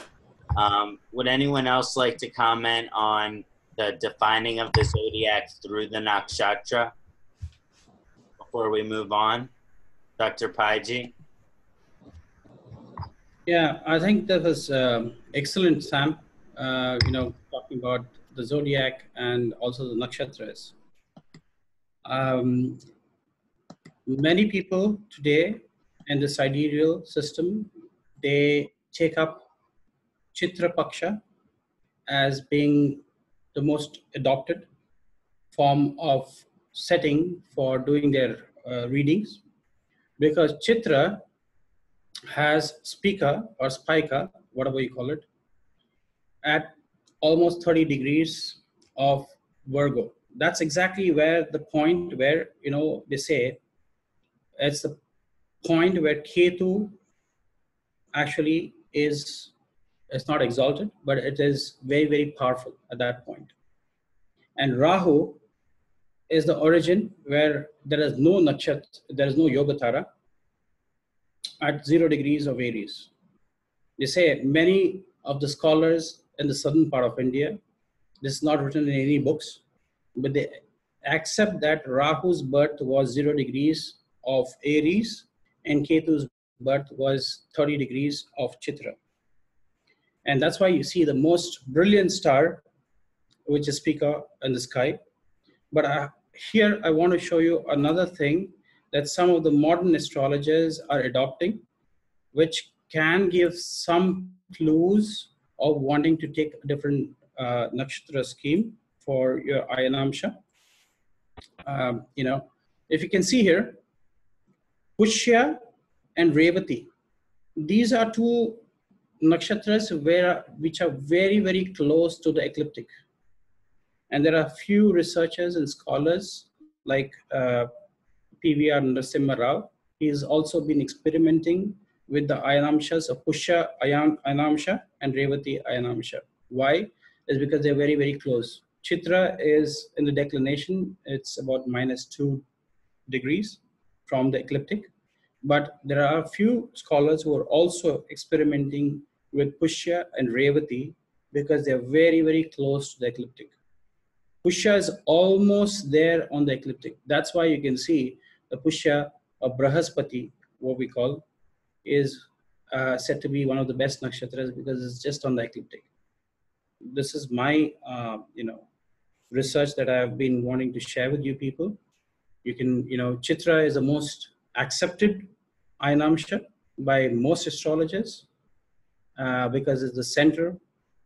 And, there are other researchers who are also researching with Pushya and Revati. Thank you for sharing that research, Dr. Pai. It is so amazing to see the options that are out there, to say the least. Sadasiva, quickly. Yeah, just quickly. Yeah, that's fantastic. And there are many different Ayanamshas, which is certainly another issue. And again, the Ayanamsha would be where do we start the circle, right? And because it's space and you're trying to measure the exact portion of space, this has always been a sort of debatable issue. And in fact, the main reason I would contend, now that I've researched this a lot, the main reason we have what we now call a tropical zodiac is because it's pinned to a specific event. Now, I would never say that it's wrong, but it's certainly not the space. You're actually taking the vernal equinox, which is an event that happens on Earth, and projecting that up into the sky simply so that you can have a clear point that cannot be disputed. This is actually, in many ways, the best case for the tropical zodiac itself, is because then you just start that circle of space on the vernal equinox and there's no argument about it, right? Everybody can agree where that point is. So in fact, in many ways, one of the reasons for people using tropical zodiac is because of that definite event, right? So, but again, it's not to say that it's wrong, because it works fine, especially in Western astrology, for example, because the whole system was developed around it. But Ayanamsha as an issue is the really trying to split that hair between we're talking about such small increments of space. And I've looked at Pushya-Paksha and Chitra-Paksha and all of them as well. People need to understand it's such a slight difference that at this point, it's just one of the many things that an astrologer has to work through once they start doing their research. And the example I use is that it's kind of like a color wheel. Like if you're looking for a shade of red or blue, and you know how you move that thing ever so slightly, it's just an ever so different shade. It's kind of like that in the sky. So as we see, the texts are very clear that the zodiac is sidereal, nakshatras and rashis aligned. And now as we get more sophisticated with spherical geometry and ways of measuring, that origin point is something that we have to work through. So it's great that we have all of these different ways of trying to do that. So that's all I wanted to say, was that we shouldn't, not that Dr. Pai did this by any means, but we shouldn't also mistake that because we're still working with that Ayanamsha, that it means that zodiac is somehow not as good or anything like that. It's tricky finding the exact lines in the sky. We're human beings here working on a divine science. And if you can, Dr. Pai wanted to say something. Just quickly, Dr. Pai, please. Very quickly, I want to, what Sam said, I agree with him completely, what he's saying. And I want to tell to all my viewers and, all your viewers here, you can follow any form. You can follow tropical, you can follow sidereal, but the traditional system that I'm talking about, I'm not talking about anything, what is accepted, but I'm saying traditionally, when you're following any tropical or sidereal, you cannot, forget the Kalapurusha Kundali. Kalapurusha is a cosmic man. I have seen great results coming from the sidereal Kalapurusha, because you can use tropical as well, but you cannot, the underlying thing has to be sidereal. This is my view. I don't mean to say, the tropical can't get you good results, but I'm saying the traditional astrologers always have to, they have aligned themselves with the Kalapurush, which means I've got brilliant results looking at the system. I've not researched on tropical. I have to be very honest with it, so I can't comment on that. I know there might be good results there, but I'm just saying you cannot forget the Kalapurush Kundali. This is a big mistake you're doing if you do not follow the Kalapurush Kundali. This is my humble submission to everybody. You can follow any system, but don't forget the Kalapurush. Because it is aligned to the cosmic man, which is Vishnu. Beautiful, Dr. Pai, bringing the sacred back into it. 1 second, Sadasiva. Just real fast. Absolutely, and this is why it's not just a matter of following it like you're following it blindly. Yeah. What I'm trying to do, what I'm showing are the texts. It's not, you're not following me, you're following Brashra, you're following the rishis, you're following the sages. And even when Ksanati said earlier, of course, we don't have to follow the rishis, but why would we not? Exactly. They've told us everything else. How can you say that everything else in this book is correct and I'm following all of this, but I'm not following the calculation? I mean, again, this is what it is. So this is why I showed all of the statements from every text. They knew what they were doing when they calculated the chart. There was nothing ambiguous about it. It's about the only thing that's certain. It's sidereal. So, as Dr. Paiji says, that's the Kalapurusha. That's the Akash Mandal. It is sidereal in Indian astrology. Never any variation. So that's all it is. I'm 100%. And the rishis agree. You won't find it anywhere. So there you go. I think you still need to have Kalapurusha in the background. You can follow any system, but you cannot forget the Kalapurush. Because if you're forgetting the Kalapurush, then you're missing out on many of the secrets that you can get from a chart reading. And this is from my experience, practical experience, I'm telling you. And there's also, but again, I've been having some conversations with other astrologers that cross both systems, that do Vedic and Western, and there was an entire system of astrology that developed using the tropical zodiac. It began in the 9th century in Persia when they translated Tetrabiblos into Arabic, and from there, an entire system of astrology developed called Western astrology. That whole system interprets the tropical zodiac. That's what the system does. This system of Indian astrology interprets the sidereal calculation. This is why, that's what the systems are. The systems interpret the calculation. The calculations come first. The systems come later. And so this is why you didn't have that tropical astrology. And what we now have as Western astrology interprets that tropical calculation. And everything in the Vedic astrology texts begin with a sidereal calculation. That's where it starts. And everything after that interprets that calculation. So just the way it's laid out. Great.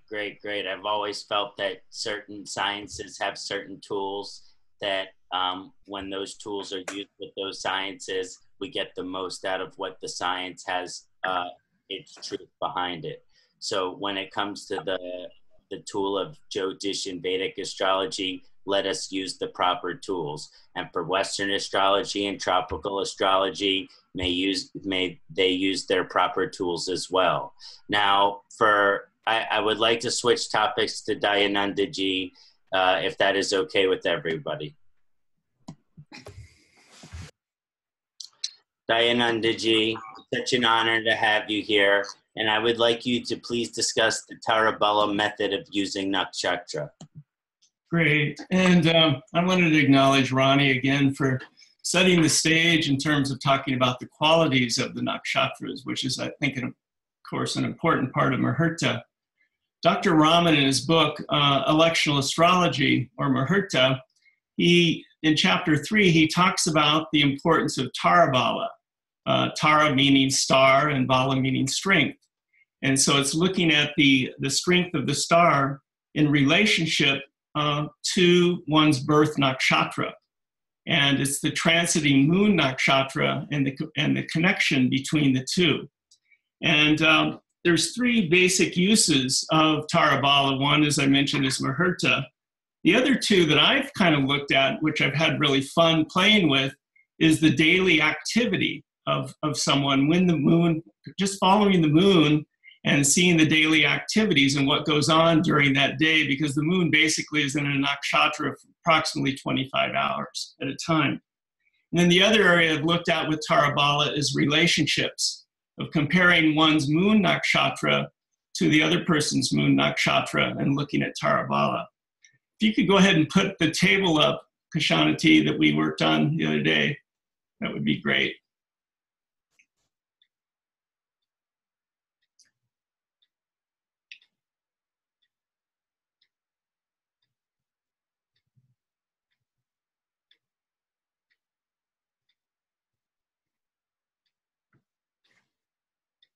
Oh, that's a nice one too.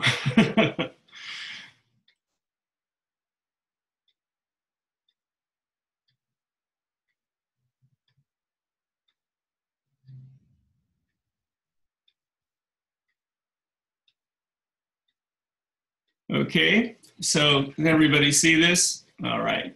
This is the table that a friend of mine, actually one of my teaching assistants, a woman named Myri Masco, has a wonderful article, which I'll be happy to share with the viewers if they're interested.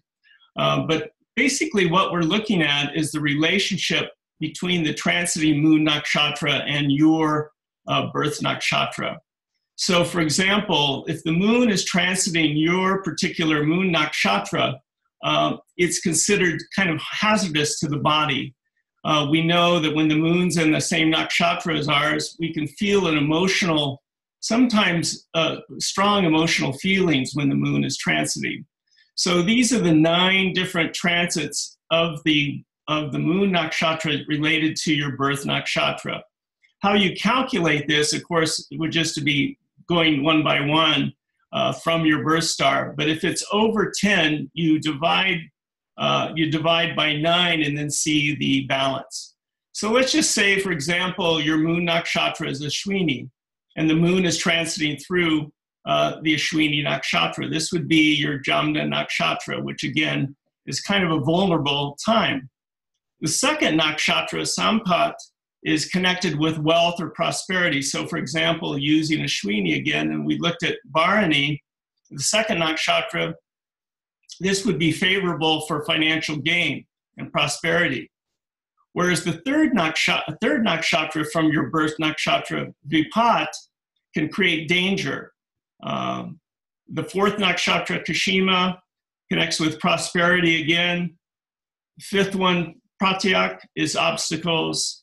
The sixth, Sandhana, is connected with the realization of ambitions.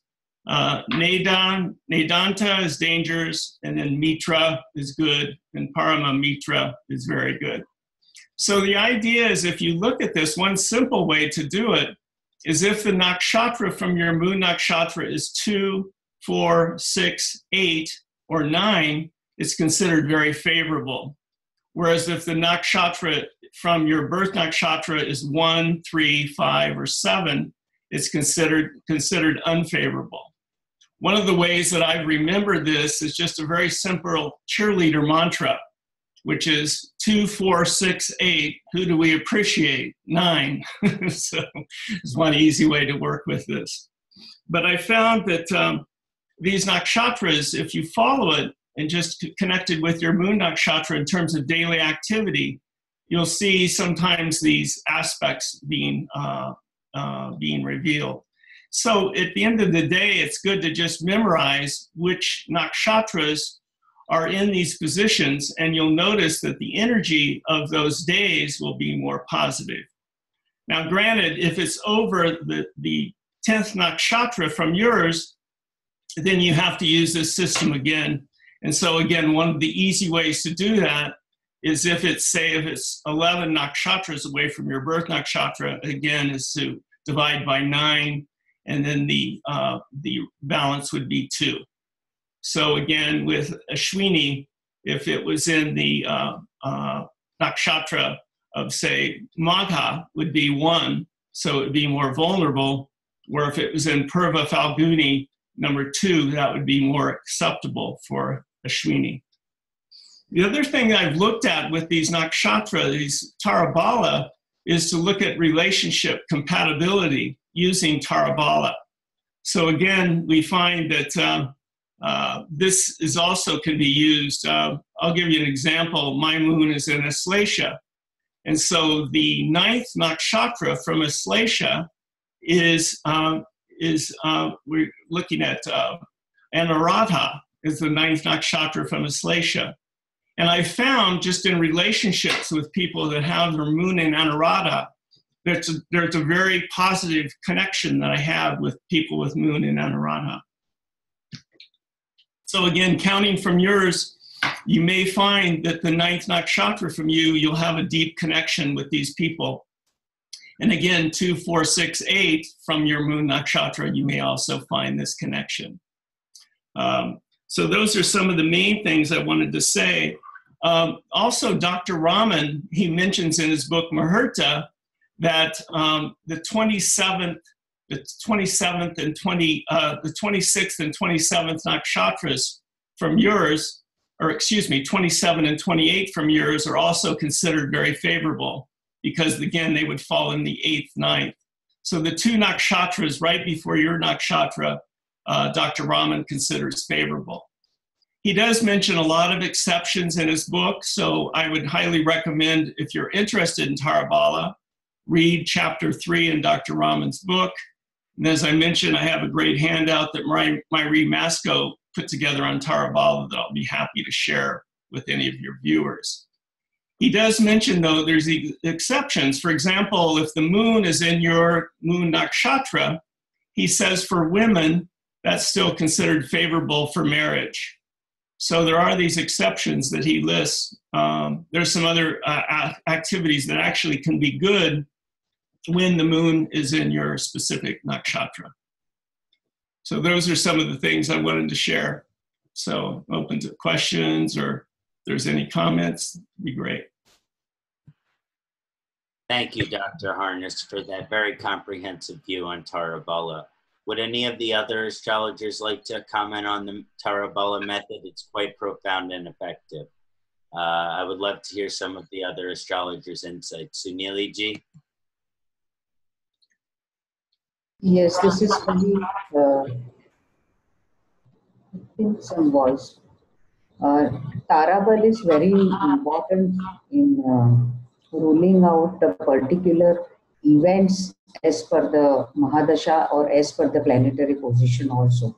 In what nakshatra you are born, say Janma, Sampat, Vipat, Shrem, Pratari, Sadhak, Vad, Mitra and Atimitra. So if, as Mr. Dennis says, he is Ashlesha and Anu, with Anuradha people, he is finding more affection or something. By the way, my Mars is in Anuradha Nakshatra. So what happens that whenever you meet particular people in your life, so if not only in your chart, but in other chart also, how we do the matchmaking for a male and female, same way for Tarabal also you have to do the matchmaking. That in a partnership business or for matchmaking, girl and boys chart, same way, if you are not looking at the planets, you can just look at the Tarabal and you can just derive to the conclusion that whether these people are compatible with each other or not. Same way with common people also. For particular people, we find that no, we have some more affection, or we have some more attraction, or we have some more, we are finding some good things in another person, because that is the Tarabal, which is attracting each other. And with some people, even though they are very, but they are not dear to us. This is totally depending on the Tarabal. And in our own chart also, your Mahadasha Lord is of this particular Tarabal. Your whole Mahadasha will go as per that Tarabal strength only. Then another thing, you have to see the Antardasha or Prati Antardasha. Then again for that you have to see the Tarabal only. So see, Nakshatra has such a vast I think now Nakshatra is only universe. As Mr. Pai said before some time, that we should not forget the Kal Purusha. So Kal Purusha is a Vishnu only, as he said. Vishnu's navel is Antariksha. Vishnu's navel is galaxy. Okay, and Vishnu's eyes are sun and moon. So that is the Kala Purusha chart. We are born with that only. And this Tarabal is also equally divided in all this Kalpurusha, or you can say Vishnu. So this is fantastic. Tarabal works very magically in reading the charts also.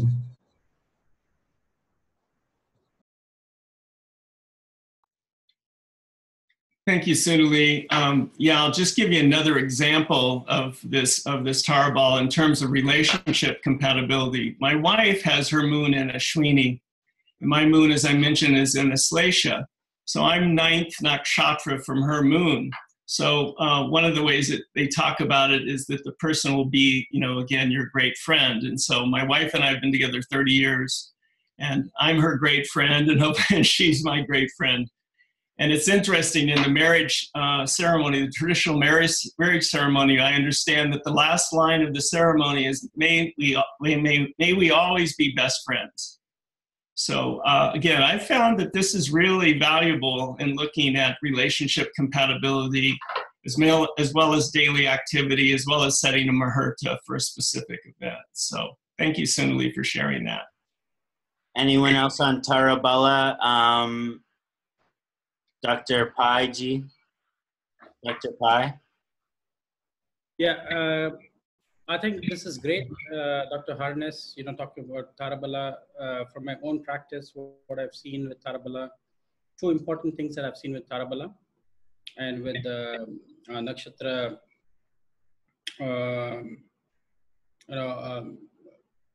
in terms of looking at Tarabala, what I've seen, two things, is look at the Mahadasha Lord at your birth. This is the most forgotten secret, because the Mahadasha Lord of your, the Nakshatra Lord of your Mahadasha at your birth. So if your moon is, suppose, in Mragashira, then Mars, wherever is it posited, whatever degree it is, okay, that gives you a clue. And look at the 10th nakshatra from it, which is the, which comes in the 5th house, which is called as Karma Nakshatra. And look at the 19th nakshatra from that Mahadasha Lord, because it's called Adhana Nakshatra. These are two very important nakshatras in your chart that you should never forget, because you might make some mistakes with those nakshatras. If you understand the secrets of nakshatras, you will understand that those are the two nakshatras that you should never do anything, which will be, against that nakshatras. So let me repeat that. The Mahadasha Lord at your birth, which means if your moon is in Mragashira, so the Mahadasha Lord is Mars. So you start with your Vimshotri Dasha with Mars. So wherever Mars is posited in your chart, whatever degree, so let us say it is 5 degrees of Sagittarius.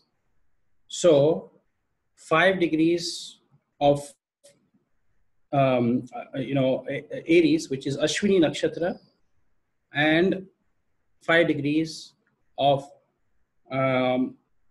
Leo, which is Magha. These two nakshatras you definitely have to really pay attention to, because one is Karma Nakshatra, other is Adhana Nakshatra.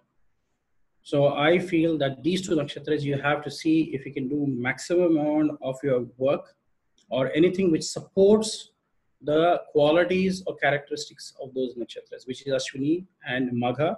With, if you're taking 5 degrees, Mars is at 5 degrees of Sagittarius, which is Mula. Dr. Pai, are those the nakshatras you were going to focus on in your second presentation? No, I'm presenting something different in my presentation. Okay, okay.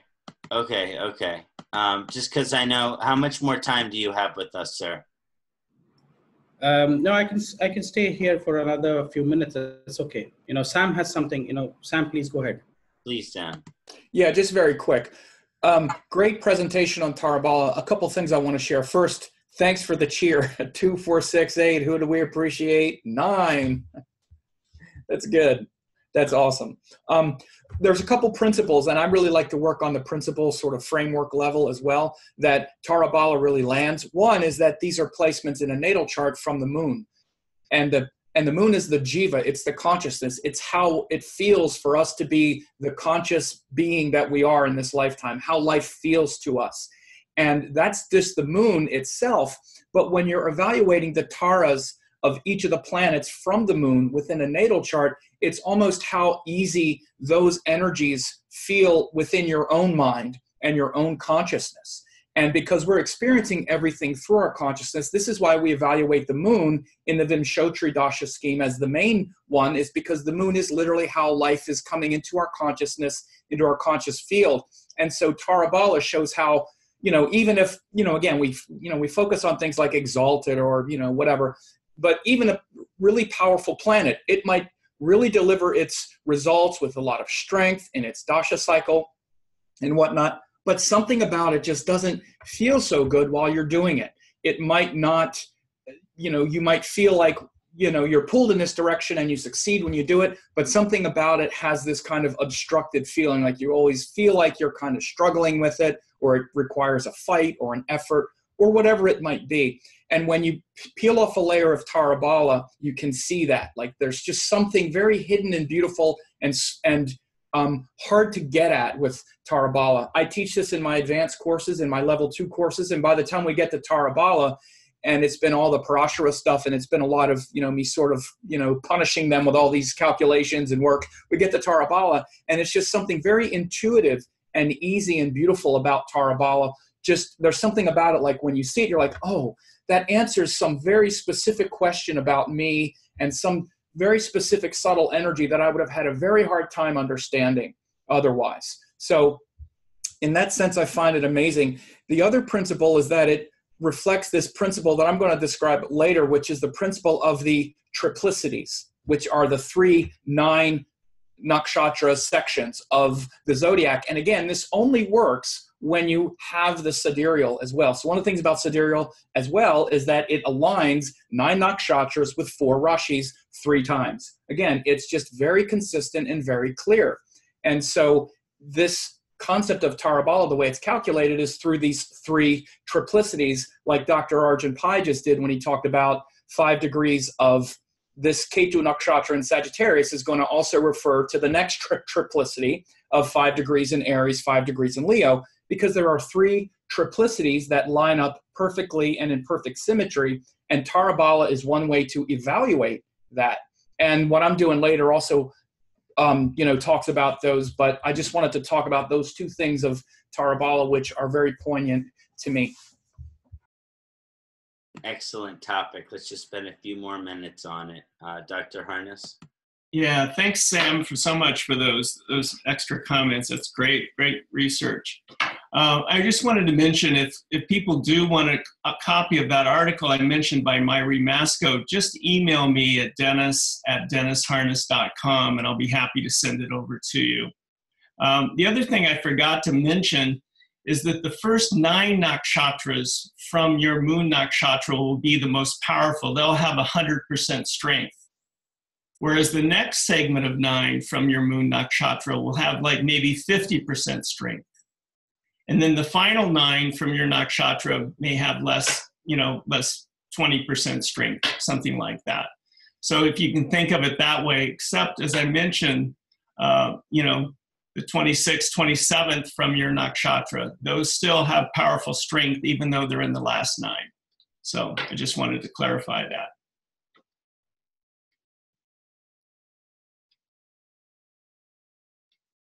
Yeah, that's beautiful, Dr. Harness. What she's mentioned makes a lot of sense.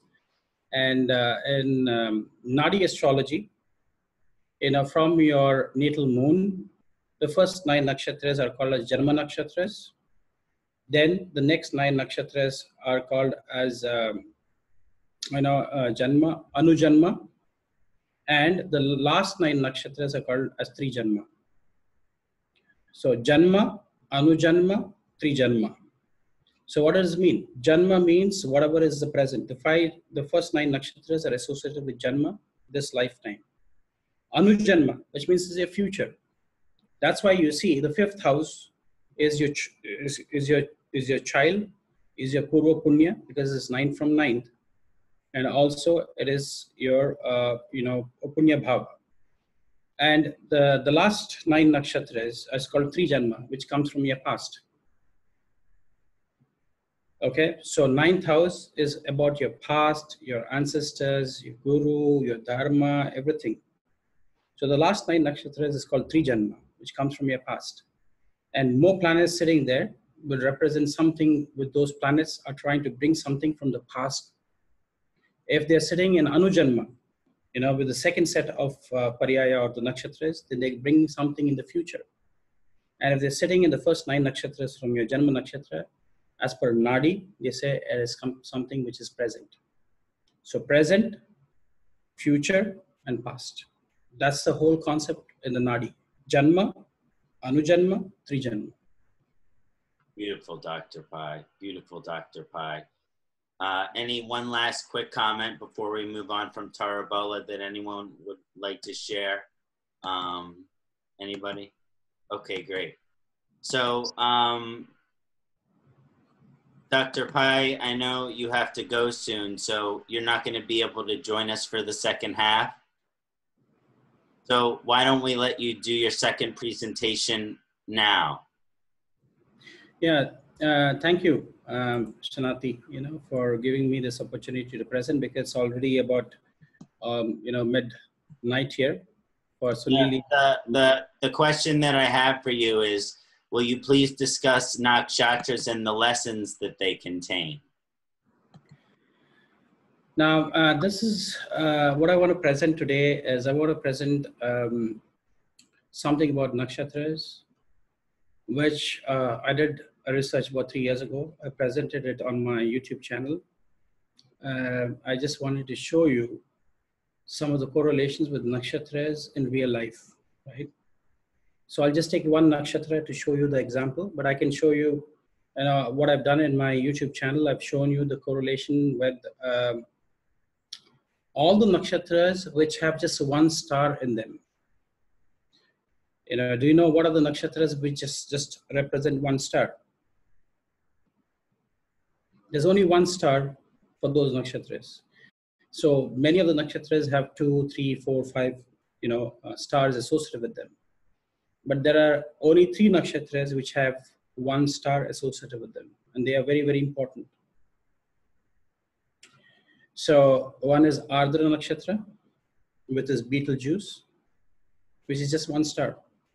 That nakshatra has only one star. The second one is Chitra nakshatra, which is Pika or Spica. That's only one star.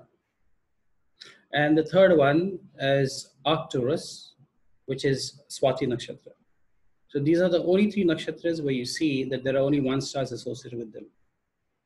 So today what I want to show to you is just one of those examples, because I've already discussed this on my YouTube channel about, Chitra and Swati.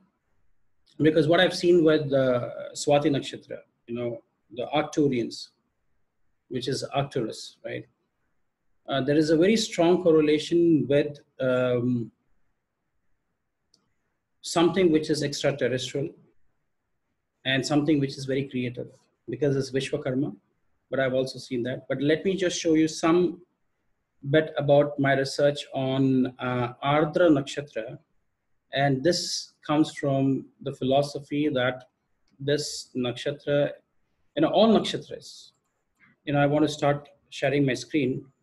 And if time permits, we'll talk about the other 2 nakshatras. This is the most important concept of nakshatras. As above, so below. As above, so below. Now, let me take you to the slide here. Betelgeuse, or Alpha Orionis, it is called, you know, in the ancient text, it was called as Bahu. Ardra was called as Bahu. Bahu means shoulder. Okay. So it is situated in the shoulder of the Orion. So it is a star of power. It gives you a very active mind and helps you with ups and downs in career, and also materialistic wealth and honors. So this is about, so I'm not going to talk about Chitra and Swati because of the time limitation that we have. Let me go to just look at the concept of Ardra and how to look, as above, so below. So this is the theory of the Orion. So the Orion is, the pyramids of Giza are absolutely aligned with the Orion belt. Okay, if you can see here, you can see the three great pyramids that we say. Okay, the pyramids of Giza, Khufu's pyramids, Khafra's pyramid, and so these are aligned with the Orion, right? Now, this is absolutely aligned with the Orion belt. If you can see even how they're aligned, the pyramids in Giza. Now, this is where we call it the shoulder of the Orion, which is Betelgeuse. And this is another star, Beltrax or Regal, what we call it, right? Now, let me just go to seeing, the cities associated with Egypt. And when they try to map the cities in Egypt with the Orion belt, they found that the stars were absolutely aligned with some of the cities there. So the three stars which you see, Al-Nitak, Al-Nilam and Mintak, they're all aligned with the Giza. They're all in one place. But look at the other stars. They are associated with another city in Egypt, which is called Zawat al-Aryan. Okay? So they are seeing, this is a kind of thing that you see exactly how the constellation is mapping onto the earth plane. There are three cities which are associated with the three pyramids. And what about Betelgeuse? There's Regal and there's Beltrax, right? So I've given the cities here. So the Sirius is Heliopolis. It's associated with Heliopolis. Now, what is fascinating is when I did my research to show you, these were all the cities which are associated. Now, wherever Betelgeuse is, Zawat al-Aryan, there is a pyramid there exactly associated with where Betelgeuse is. It was supposed to be a glorious step pyramid, and many of the Egyptologists called it as the Lear pyramid. Today, what is remaining here is what I'm showing you here. And surprisingly, they say this whole place is a necropolis. What is a necropolis? It's a cemetery, the city of the dead. The whole thing is a city of the dead. And this city, as per research scientists today, is a restricted military base. Nobody is allowed to go there. There's a lot of activity happening there, and it's a restricted military base. Ardra Nakshatra is associated with military bases, nuclear, bases. Wherever nuclear activity is happening, that is Ardra Nakshatra. Okay, a lot of military activities, Ardra. Now, here is another thing. This might interest Dr. Harness. Orion constellation and the Grand Canyon village in Arizona. This is exactly where, how we have mapped the Orion with this, with Arizona city, right? So you can see wherever Betelgeuse is, there's a tower of Seth. And wherever Beltrax is, there is Isis temple. This is exactly how the city is mapped. They're completely aligned with the stars. Absolutely aligned. It is baffling that you see this. And what I see, okay. So these are the three stars what we are correlating with the pyramids of Giza as well, right? And you can see this is the city of Arizona, the Grand Canyon village. Now, when you look at Rudra, which is associated, the deity associated, he is the howling Hindu god of destructive storms and thunder. and Seth is the Egyptian god of chaos. And this is what Dr. Togi told me once they were coming through the Grand Canyon.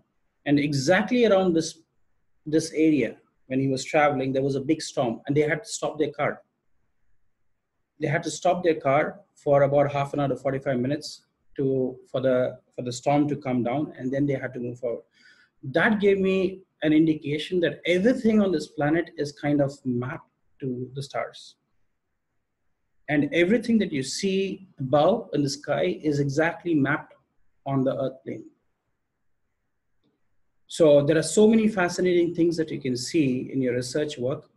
And, it is surprising to see Egyptian god of chaos and Rudra, the howling Hindu god of destructive storms and thunder, associated with Betelgeuse, and exactly this point here in Arizona, where there is a lot of storms which happen.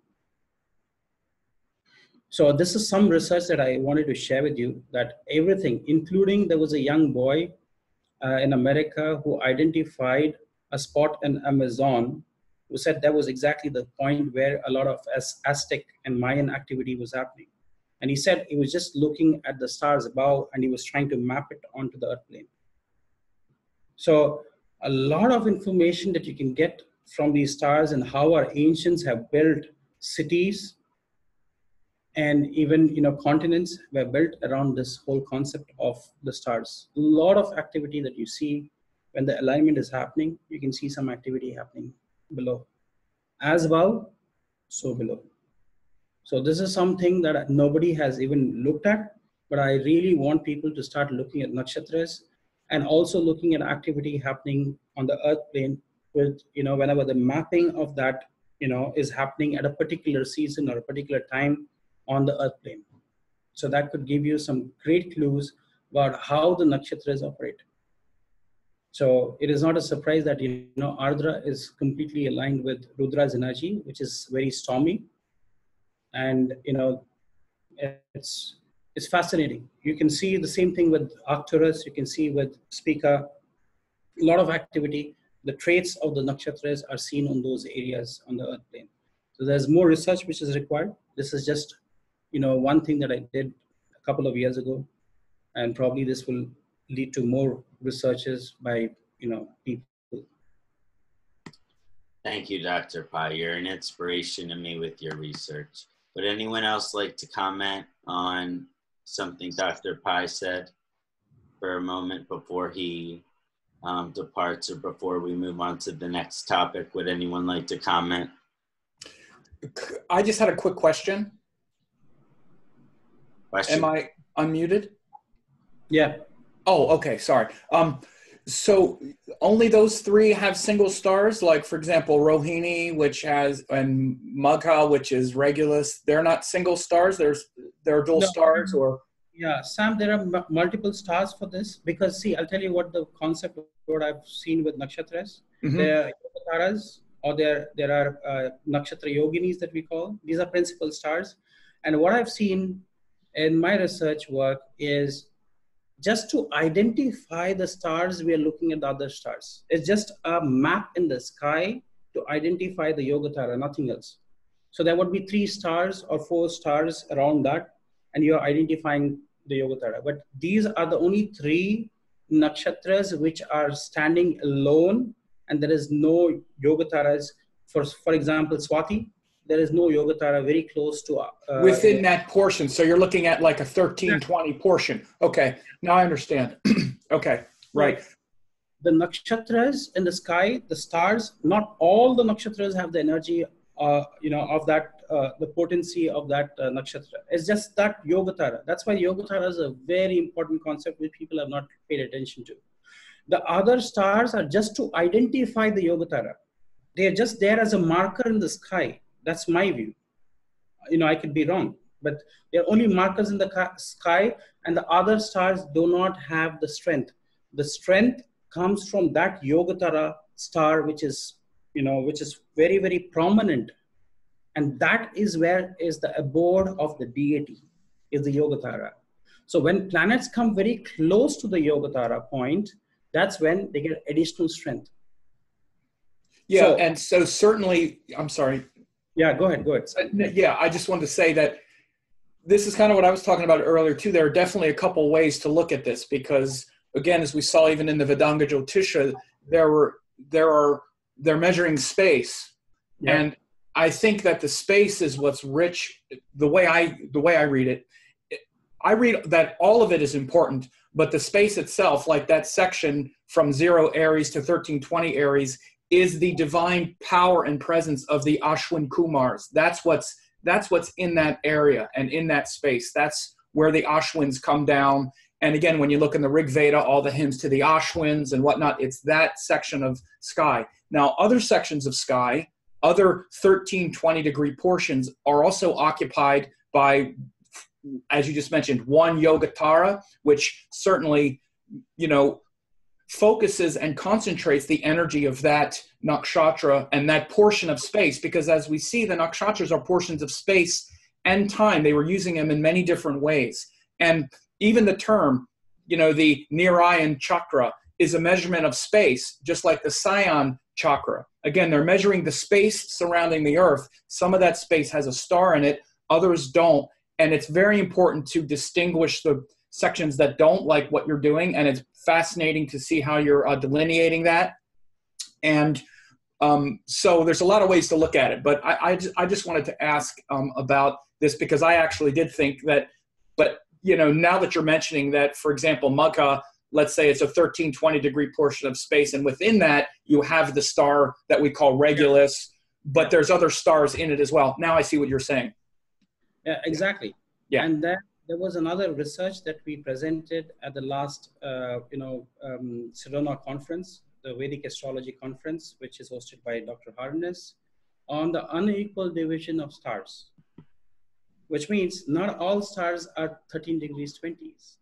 Some of them are 6 degrees 40, and some of them are 1.5 times.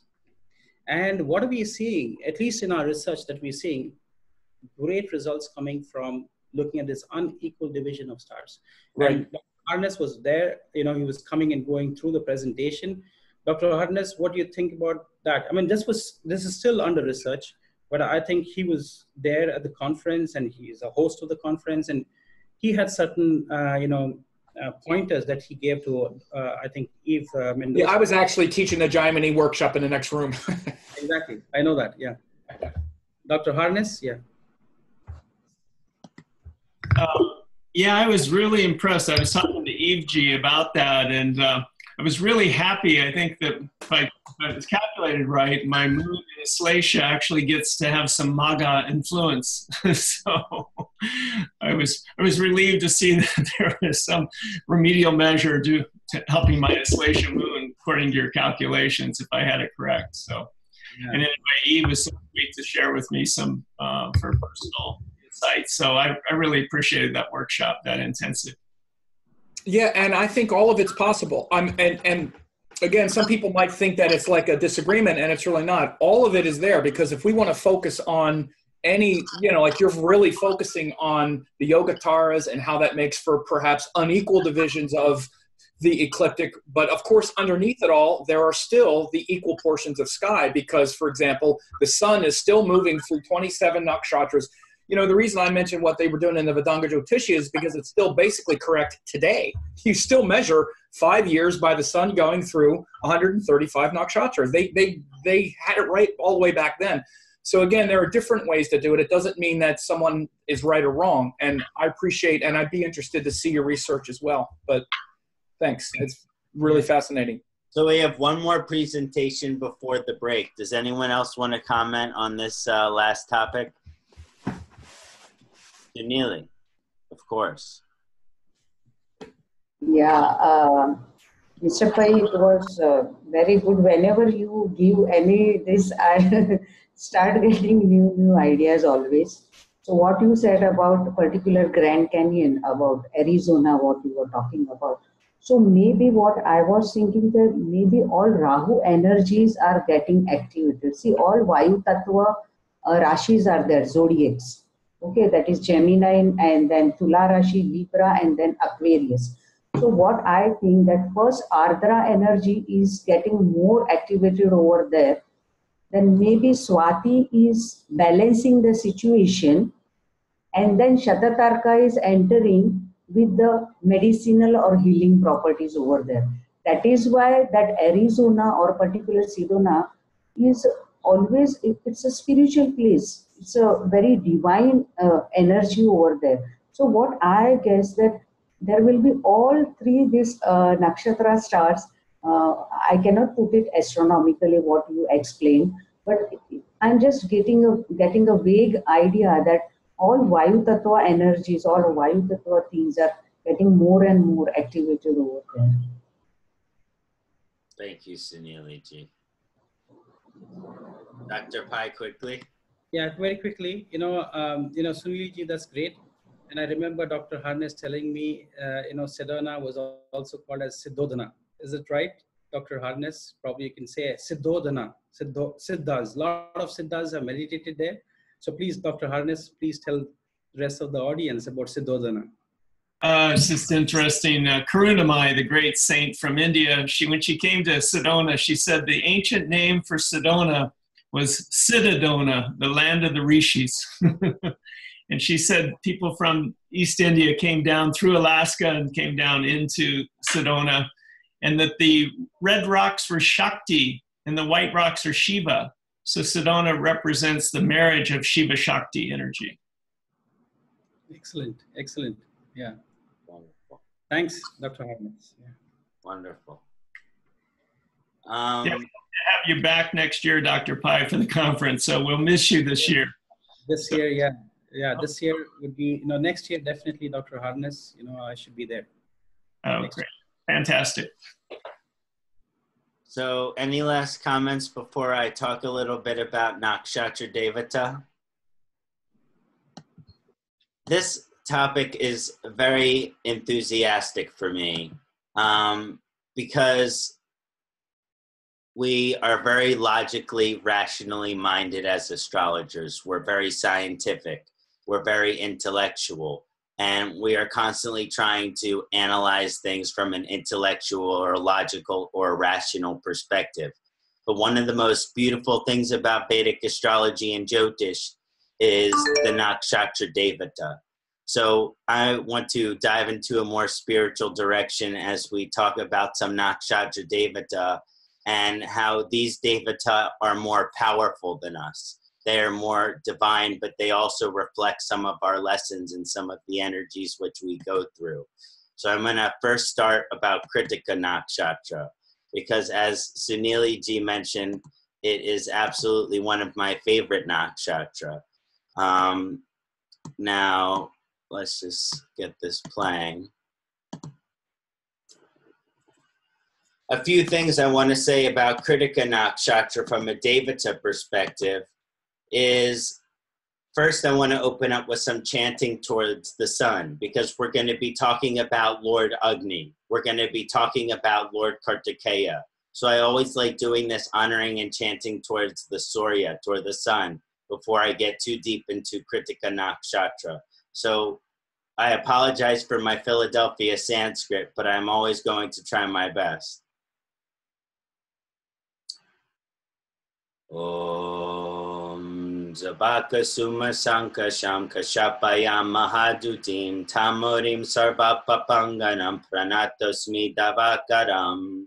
Om Jabaka Suma Sanka Shamka Shapayam Mahadutim Tamorim Sarva Papanganam Pranatosmi Davakaram. Om Jabaka Shuma Sanka Shamka Shapayam Mahadutim Tamorim Sarva Papanganam Pranatusmi Davakaram. Om Ram Hrim Ram Sahasrayaya Namaha. Om Ram Hrim Ram Sahasrayaya Namaha. Om Ram Hrim Ram Sahasrayaya Namaha. Om Hrim Hrim Suryaya Namaha. So thank you for letting me bring Surya into this. Now, when we get into the ancient karmic energy of the story, there is this great struggle between the demon Taraka and the great Lord Kartikeya. And it was prophesied that the great demon Lord Taraka, or as they would call him Tarakasura, that he would go on destroying the world, destroying everything that existed until the son of Shiva was created to kill him. So basically, he had defeated Lord Indra. He had defeated everyone in the Svarga, the celestial dimension. So when you're talking about a demon, this demon Taraka is about as powerful as any demon could possibly be. Now, Lord Shiva was very devoted to his spiritual practices and could not have sexual activity with his wife Parvati. So they weren't going to be able to have children the traditional way. So Lord Agni actually tried to provoke Shiva's meditation. And when Shiva had become disturbed, Lord Agni said, Lord Shiva, we need your Shukra, we need your Ojas, we need your sun, because there's this demon who's destroying the earth and the angels and the heavens and everything. And so Lord Shiva then gave his Shukra to Lord Agni. Now, Lord Agni, which represents fire, is the any type of vessel which can contain this Shukra. So there is no type of vessel which can contain this Shukra. It is even said that those that were devoted to Lord Agni, they tried to take the Shukra of Lord Shiva, and they all got sick, and they all got vomited. So it is really only Lord Agni who contained this powerful Shukra that was need to be created to destroy the demon. Now, the Parvati, the divine wife of Lord Shiva, was infuriated that Agni and the Devas could not bear her beloved. So she wanted to have a biological child with her husband, but that was not possible. So they created Chaya goddess, Chaya Deva, the Chaya manifestation. And Parvati was so infuriated that she cursed all the wives of the Devas that they would never be fertile. So Parvati was so infuriated that she could not have a child. So then the earth goddess responded, well then none of the Devas, you will not be able to have children. None of the Devas will be able to have children. So if you can think that why we don't have gods the same way walking along the earth the way we did during the higher yuga, it can come down to this Kritika story. Now, Lord Agni sought to deposit the Shukra into the 7 Saptarishi wives. These were called the Kritika, or the 7 star sisters. The Saptarishis were the 7 wisest men, and they had virgin wives. So Lord Agni deposited the Shukra into the 6 separate Kritika sisters. So there's this manifestation of the 6 Kritika sisters and the Shiva Shukra being said through all of them. So this is when Lord Kartikeya began to come out. They say that he grew up rather quickly. Parvati was the adopted mother, because we know that Parvati has a very spiritual relationship with Kartikeya. But together, the 6 Kritika wives and Parvati nourished Kartikeya. And on the 7th day of his birth, this is 7 days after Kartikeya was born, he defeated the great demon Taraka. Now, after 7 days at the 7, most of us can't imagine slaying a great demon at the 7 years old, but let's say Kartikeya was this great demon slayer. It was his prophecy, so he slayed the demon. So he was given the title by Shiva of Skanda, the chief of the divine arma, the chief of the divine army, the Deva of warfare. So this is another reason why Kartikeya is called Skanda. He is the general of the divine army.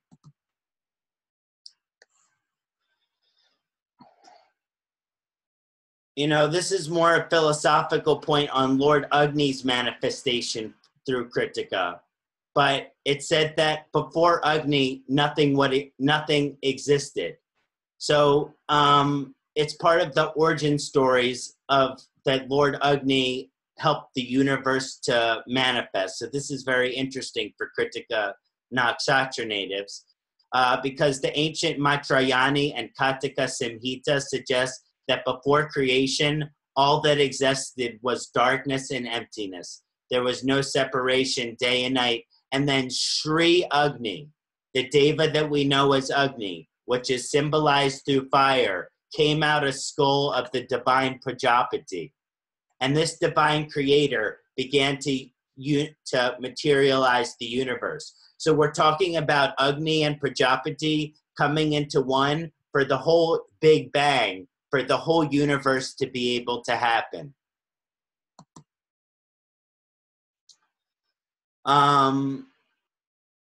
Now, the last thing that I wanted to say, because we only have 10 minutes and I don't want to go 10 minutes over either, because I could say much more about this.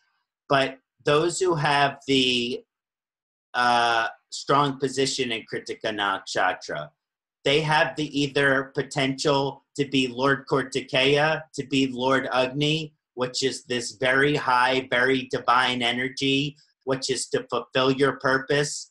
Now, Skanda has 6 heads, so there are many desires which are associated with this, with Ashwini. But if with Kritika. But if Kritika is in a good position, those desires can be positive.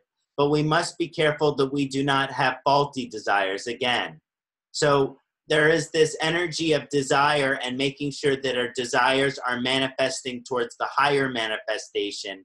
The lower manifestation of desire, if you have strong Kritika Nakshatra, you could become Lord Taraka demon, Taraka Surya. So just because you have Kritika Nakshatra doesn't mean you are Lord Kartikeya, doesn't mean that you are Lord Agni. We all have the demon, which is the Taraka inside of us.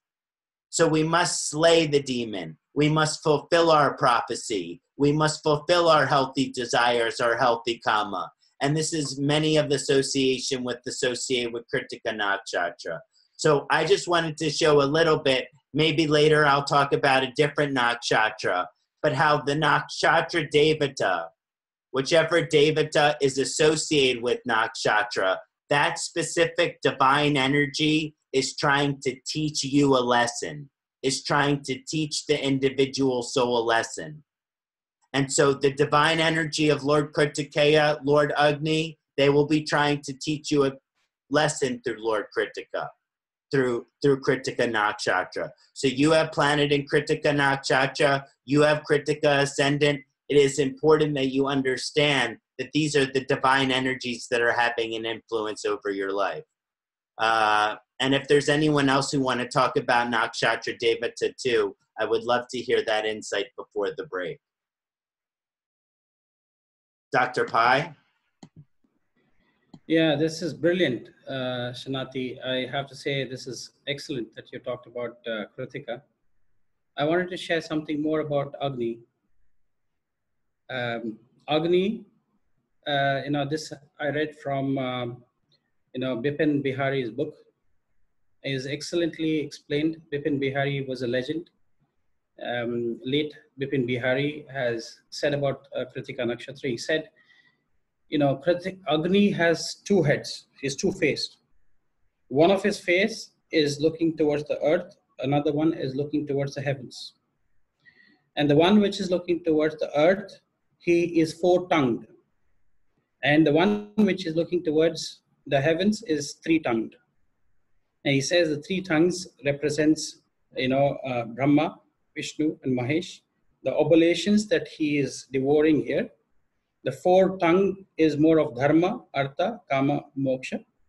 So you're making oblations here in the fire sacrifice, which is the 4-tongued, who is taking all the oblations, dharma, artha, kama, moksha, and he is distributing to the heavens.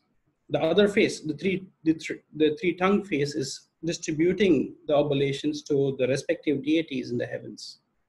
So he's beautifully explained the whole concept of Agni and this whole concept of Kritika Nakshatra very beautifully. This is what I wanted to share with people, because Kritika is, as per Atharva Veda, as the first nakshatra. That's where, you know, it's in Vimshottari Dasha system, it's ruled by Sun. And the Rig Veda, the first verse of Rig Veda starts with Agni Mile Purohitam, which means it starts with Agni. Agni, even in Agnihotra that you do, during the daytime, you say, you say the prayers to the sun, and after during the sunset, you say to Agni. So this is beautiful that you're talking about, Kritika Nakshatra. It's good to talk about Kritika. And Agnihotra also talks about, the significance of Surya and Agni. So thank you for sharing this. A couple things really quick. Oh, I'm sorry. One more thing I have to share about Kritika is that my guru Ammaji has Kritika in her 8th house position in her 8th house. And whenever we look at the position of the Sadguru, we think of it in a perception of transcending the chart. But as I go through my delineation in my complexion with the chart, I won't spare everyone with the complexities of it. But basically that the Sadguru transcends all of the diseases. So normally when you see the moon in Kritika, you can think of someone who may suffer from some diseases. But the disciples of Amma, they actually believe that she has transcended disease. That means she can take away the HIV. She can take away the AIDS. She can take away the cancer. She can take away the heroin addiction. She can take away the cocaine addiction, tobacco, alcoholism addiction. So I just wanted to briefly share my guru's chart to show that yes, we are humans working with our chart. Also, the guru transcends the chart and they can heal the others through all of the aspects of the chart. I know this might be really out there, but I believe my guru has transcended her chart to be able to heal and take on the sicknesses of other entities. Am I unmuted? You're mute. No, you're good. Okay, yeah, that's what I thought. A couple things really quick. She's also my guru, as you know, so maybe it's fitting. I actually had a couple things I wanted to share. One about Kritika and one about the schema that you pointed out. Kritika is one of those nakshatras that falls in between two rashis. If we want to really see also a very specific manifestation, again, of the rashis and the nakshatras, we can look at the nakshatras that bridge two rashis. And again, we see in Kritika, it starts in Aries, the last pada of Aries, which is fire, and then comes into earth. So it's the fire into the earth. So this is why Kritika is very much about things like homas, fire ceremonies, priests. What does a priest do? Agni was the great Vedic priest as well, and the great pujari. People that have powerful planets in Kritika are often pujaris, because you're taking the fire and you're containing it in earth, and then you're offering the oblations to Agni, who consumes your blessings and then sends it up to heaven in the smoke of the fire pit. So the literal fire pit of Vedic ceremony and ritual is signified and symbolized by Agni. It's literal fire being contained by earth, which again is Aries into Taurus. If you want to look at the lessons of all of these nakshatras that bridge two rashis, you get enormous insight into the nature of the nakshatras and of the rashis and the connections that the rashis share with each other. You can see what Aries and Taurus really have in common by examining Agni and by examining Kritika Nakshatra. The other thing that you mentioned, or the other principle that you discussed, is the principle of understanding the story associated with the nakshatra. Again, we can look at, certain things about it, certain, facets and qualities, but if you want to understand the living expression of how that nakshatra feels to the person and motivates and instigates action, then you want to understand the nature of that story. So again, you told the story of Agni, and this shows the power of transformation through that nakshatra. Each nakshatra has a story associated with the devata, and that's the story that's influencing that planet, that's there. And of course, you want to look at all planets in all nakshatras. So someone has their Mars in, you know, if they have their Mars in Ardra, well, then they want to understand Lord Rudra and Shiva, and that energy will be influencing Mars, and how their Mars is expressed. So the stories of the Devatas are so important. Like you told that story, and you tell it with richness, and you understand the meaning and the symbology. And then you'll see all of the facets pop out of how we can really make that a living, animated force in our life. Yes, and I feel like I could say so much more. I remember Murugan has 6 heads. And I always say, these are the 6 heads of Kama. These are the 6 heads of desire. That means you've satisfied 1 head, then there's 5 more heads to feed. So this is just another aspect of the Kritika Karma, but there is a lot of fulfillment there's a lot to be fulfilled. Sunili ji. Thank you, Sam. Yeah, absolutely. Sunili ji? Yeah, so as we already discussed Kritika Nakshatra on our YouTube channel. So yes, you are very right. The Agni Devata, so in Hindu Sanskriti, we do all pious things like marriage also in the Sakshi of Agni only, in the witness of Agni only, the all 7 peras or 7 rounds and the Mangalashtak are pronounced whenever marriage, the Pavitra or pious, the knot is, the 2 people are coming together, 2 families are coming together. And when the person is leaving the earth, that time also in Agni only the Agni Sanskaras are given in the symmetry.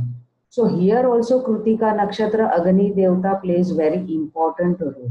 So Agni is very powerful, as Sam and Mr. Pai both said about the Agni Hotras. So whenever we are performing any Hom Havan, that time the Agni is produced and this Agni Devata is there to bless us all. But when this Agni Devata is not in a good mood, that time we see a big fires are taking place. That time all nakshatras or planetary combinations takes place, and then we see the natural or unnatural calamities within us. One more thing about the Saptarishis son, which was Kartikeya, as you said, is also called as a Shadanan, which is having 6 heads, as you said. These are all Shadaripus, that is 6 enmities within us, that is Kama, Krodha, Mada, Moha, Matsar, Maya. So we all have to keep away from all these Shadaripus to overcome the all lust and all these things, and then to lead a happy and good life. But I know this is not possible for all of us, but at least we can try. So these all are pratikatmak. So they are just representing the things to explain us. That's it. So Kritika Nakshatra, all the Nakshatra deities are very important to understand. It is almost 12:30. It's midnight over here. My question for you, Sadasiva, is would you please discuss the Nakshatra schema matrix and its connection with the various Rashis? First of all, explain to me, what is Nakshatra schema matrix? Okay, so what I mean by that is that it was talked about at the beginning, and I look for different situations while others were presenting to notice, again, this connection between Rashis and Nakshatras, because it's a clear, it's not just a loose association. There's an intentional alignment in every Vedic astrology text. So you just want to understand this is clear and unambiguous. As we already saw, they give the clear instruction that Ashwini and Aries start the beginning, and boom, that snaps into place. All of this elegant system of 27 portions of space fitting within 12 portions of space. So you wouldn't think that 12 and 27 fit very easily, but they do. 13 degree 22nd portions. And this is approximately or almost exactly the movement of the moon each day. Quick interruption. Ronnie just joined. Is it okay if Sam does his presentation? Yeah, go ahead. Fine, no problem. Okay, cool. Keep going, brother. Okay. So again, just think about the coincidence or lack of coincidence that you have these 13-degree 20 portions, and actually 27 of them related to the motion of the moon, that exist coincident with 12 lunar cycles, 12 lunation cycles, 12 30-degree portions, right? They exist simultaneous and within each other, right? So you can make those measurements, and in fact, it's 2.25 times. So what happens is that means 27 nakshatras coincide with 12 rashis. So that means you have 9 nakshatras spread out 3 times over the zodiac. Okay, so you have Aries to Cancer, you have 9 nakshatras, Leo to Scorpio, you have 9 nakshatras, and Sagittarius to Pisces, you have 9 nakshatras. So this is what I mean, the nakshatra schema, just mean the whole scheme of the nakshatras, and the zodiac triplicity. So the triplicity just means 3, like multiplied 3 times. So we have 9 nakshatra patterns multiplied 3 times, and especially when you connect the Vimshotri Dasha cycle to it, we attach planetary rulers to each one of the nakshatras, right? And that means that during a different Vimshotri Vimshotri Dasha, 3 of the nakshatras get activated because they're ruled by those planets. So one of the things I noticed is that within the zodiac schema and the zodiac triplicity of 3 sections of 4 signs, you have the first section starts with a cardinal sign and ends with a cardinal sign, which means Aries and Cancer begin the first section of the zodiac. These are 2 cardinal or initiating signs. The middle section of the zodiac is 2 fixed signs. Leo starts it, which is a fixed sign, and Scorpio ends it, which is a fixed sign. And then the end of the zodiac, you have 2 dual signs. Sagittarius starts it, and Pisces ends it. So you have this schema of initiation, stability, and transformation. And so the different classes of nakshatra deities and the different triplicities line up in a very interesting way relative to these nakshatra rulers. So that's what I'm going to discuss, is how you can see in the first section of the zodiac, you have certain types of gods and deities, because again, the nakshatras aren't really ruled by planets, they're ruled by deities. They're activated or triggered by planets if you're using Vimshotri Dasha, but sometimes you're not. So we have to be careful and say, the planets don't actually rule the nakshatras, deities rule them and planets activate them, but we can see the strong correlation there. But these nakshatra deities are first from the Vedas and not from the Puranas. So again, the Vedas are the ancient text where they, prayed to the sky gods and prayed to all these universal transcendent energies. So that's what rules nakshatras, the deities. And they're not the deities like Shiva, Lakshmi, Ganesha. They're, as we've said, Indra, Agni, Soma, Varuna, and different ones that I'm going to go over. But also many of the deities refer to Adityas. It's a class of deities which are sons of the Earth Mother, Aditi. And these are protective, creative nature and forces of the sun. So these Adityas, it's a whole class of deities, right? And then the other thing to understand about the nakshatra deities is they show a sort of cosmic divine temperament according to the deity's nature, which we've already talked about. Ksanati did just in the last segment, talking about that sort of cosmic divine nature of Agni and the deity's nature, and its gentle and harsh or gentle actions are shown. But we really need to understand the nakshatra as a divine temperament of that deity. So there are different gods and classes of nakshatra deities. There are the Vedic gods, and again, these are loose categories, which are, for example, Soma, Indra, the Ashwins, Yama, Prajapati, Brahaspati, Nirati, Rudra, Aditi, Vishnu, Indragni. These are like Vedic gods. Then there are the Adityas, which are, as I said, the sons of Aditi, who is the ruler of Punarvasu. And those include Bhagha, Aryaman, Savitur, Vishwakarma, Mitra, Pushan, Varuna. Those are actually called Adityas. Varuna actually goes back and forth between two, but you want to understand that these Adityas are about preserving and maintaining life on Earth. And then there are certain elemental gods like Agni, which is fire, Apas, which is water, Vayu, which is wind. And then you have others like the Vishwadevas, the 8 Vasus, Ahibunya, Aja Ekapad, Sarpa, the Pitris. You know, many of these are a sort of collection of different energies, different deities, or things like Maruts or Rudras, or Sarpa, which is the serpent king. Pitris are the ancestors. So again, these are kind of ways to sort of categorize the deities so that we can explore this a little bit. So the first triplicity of the zodiac from Aries to Cancer, this shows where we're initiating creation, as there are 2 cardinal signs, as I said at the beginning and the end. Aries is a cardinal sign, so is Cancer at the end. So there are no Adityas there, but Aditi is introduced after Lord Rudra brings down Prajapati. So one of the things to really understand is the whole kind of story arc of creation. But the first section has mainly, you'll see the the Vedic deities are there. We have the Ashwin Kumars, which starts creation, then Bharani or Yama. God Yama, he's also from the Vedas. Then you have Agni, then you have Prajapati. These are all deities that relate to the story arc of creation. Then you have Soma. Again, these are all ancient Vedic gods. Then Rudra, then whatnot. So it's mainly those Vedic deities in that first section.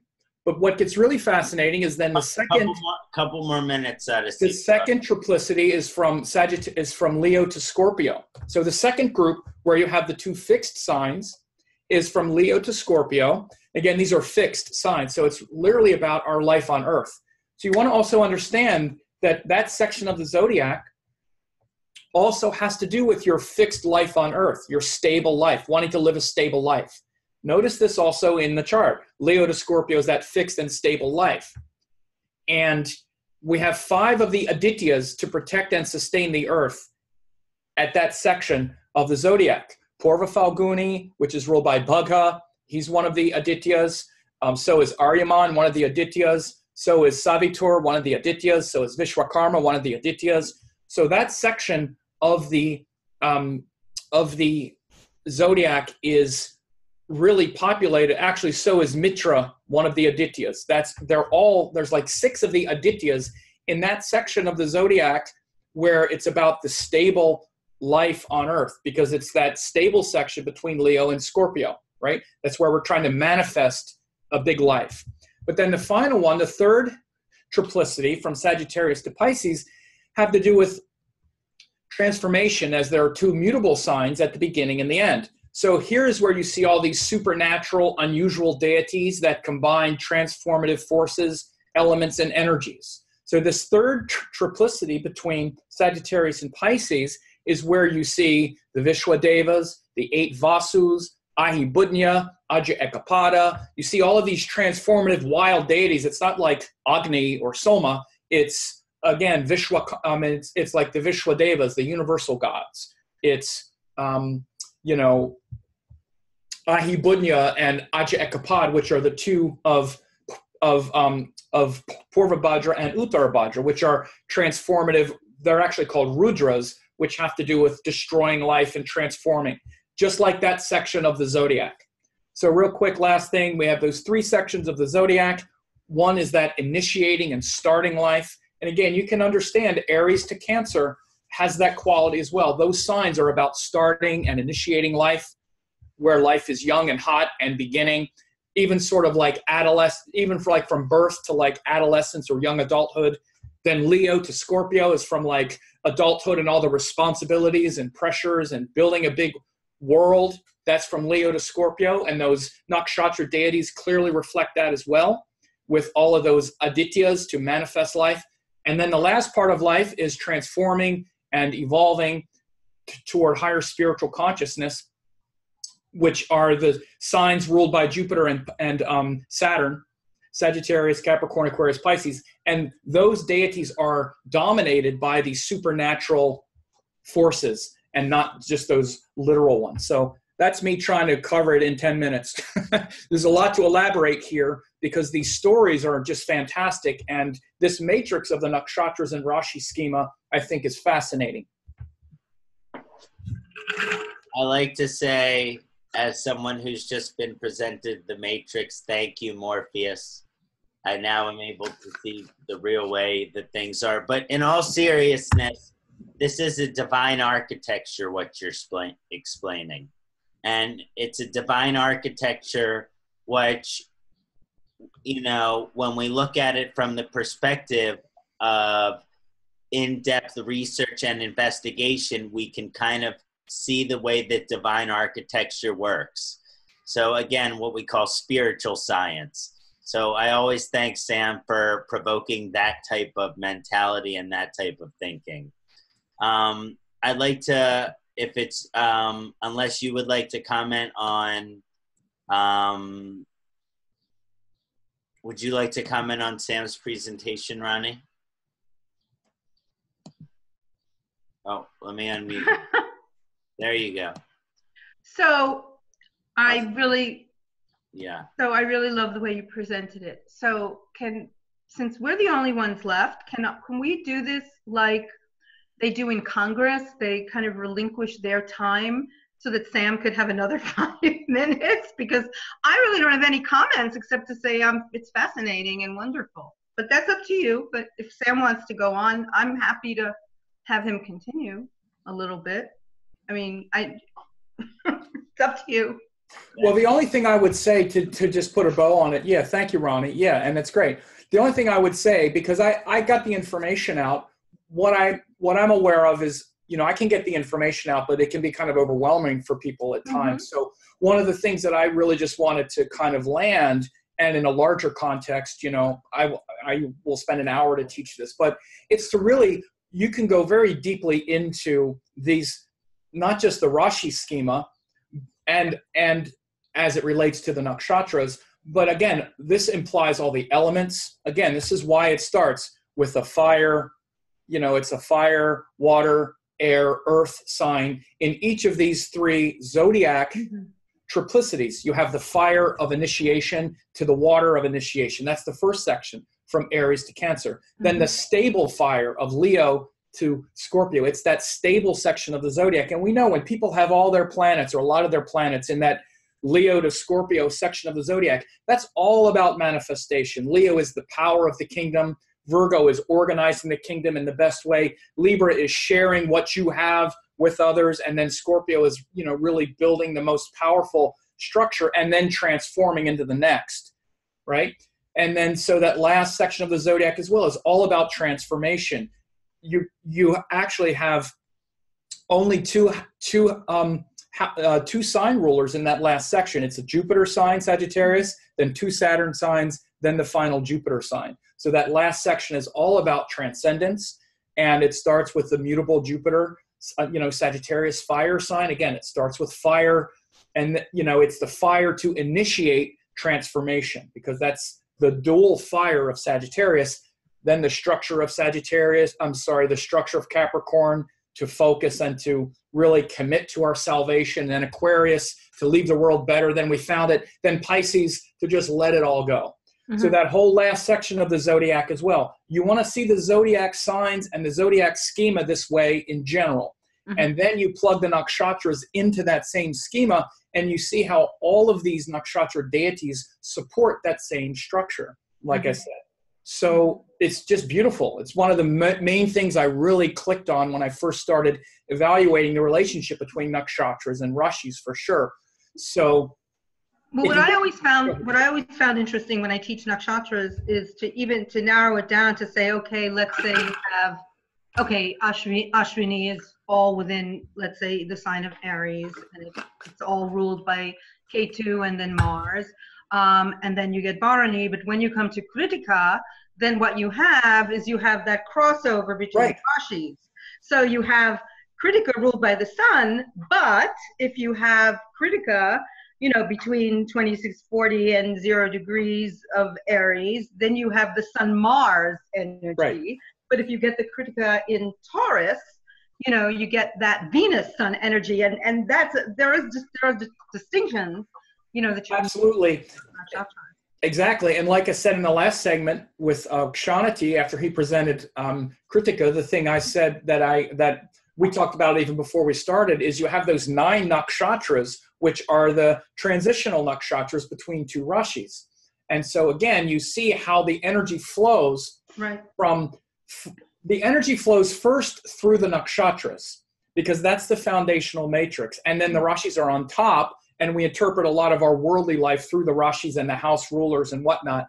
But you can see how Kritika is both a part of Aries and Taurus. Again, it's very clear, even in the symbol of Agni, which is the fire in the earth as the Pujari. You can see the qualities of Soma and the restless wandering, and even the nakshatra Mrigashira, which is a deer, as being in between Taurus and Gemini, because a deer is kind of like a cow, and it's like 2 people restlessly running around. It's kind of a perfect symbol for both of those rashis, right? So it's very easy to start plugging into that sacred matrix and the divine and unshakable connection between Rashi and Nakshatra, also in the way that you're, describing. So it's just to really alert everyone to that whole symbiotic matrix between Rashi and Nakshatra, and especially when you start to evaluate those Nakshatra deities, you even see the real qualities of the deities, and especially that first section where there's that whole story arc of creation from Aries to Cancer that plays out between Agni, and then Prajapati and Rohini, then Rudra and Ardra, then Punarvasu. That whole story the story arc of creation plays out through those nakshatra deities and in that section of the zodiac. Right. And then the center section is about the Adityas and the stability, and the final is the transformation. So, yeah. Well, thanks for the feedback. Thank you very much. Yeah, when we're talking about this schema matrix, universal balance or architecture, whatever vocabulary you want to use to describe it, it's the devas that are in charge. And that's what I'll be doing my last presentation on. But first I would like to ask you, Rani Ji, to discuss the influence of nakshatra for women from a classical and modern perspective, if you would honor us. Okay, so this is a little bit of a history. This is kind of an interesting sort of talk because this was my master's thesis. My master's thesis, I translated and analyzed. Let me just share the screen so you get a little idea. Okay, let's see. Let's go to, I'm not going to go over 10 minutes because I also have to leave, but maybe I can stay for your presentation. I don't want to leave in the middle.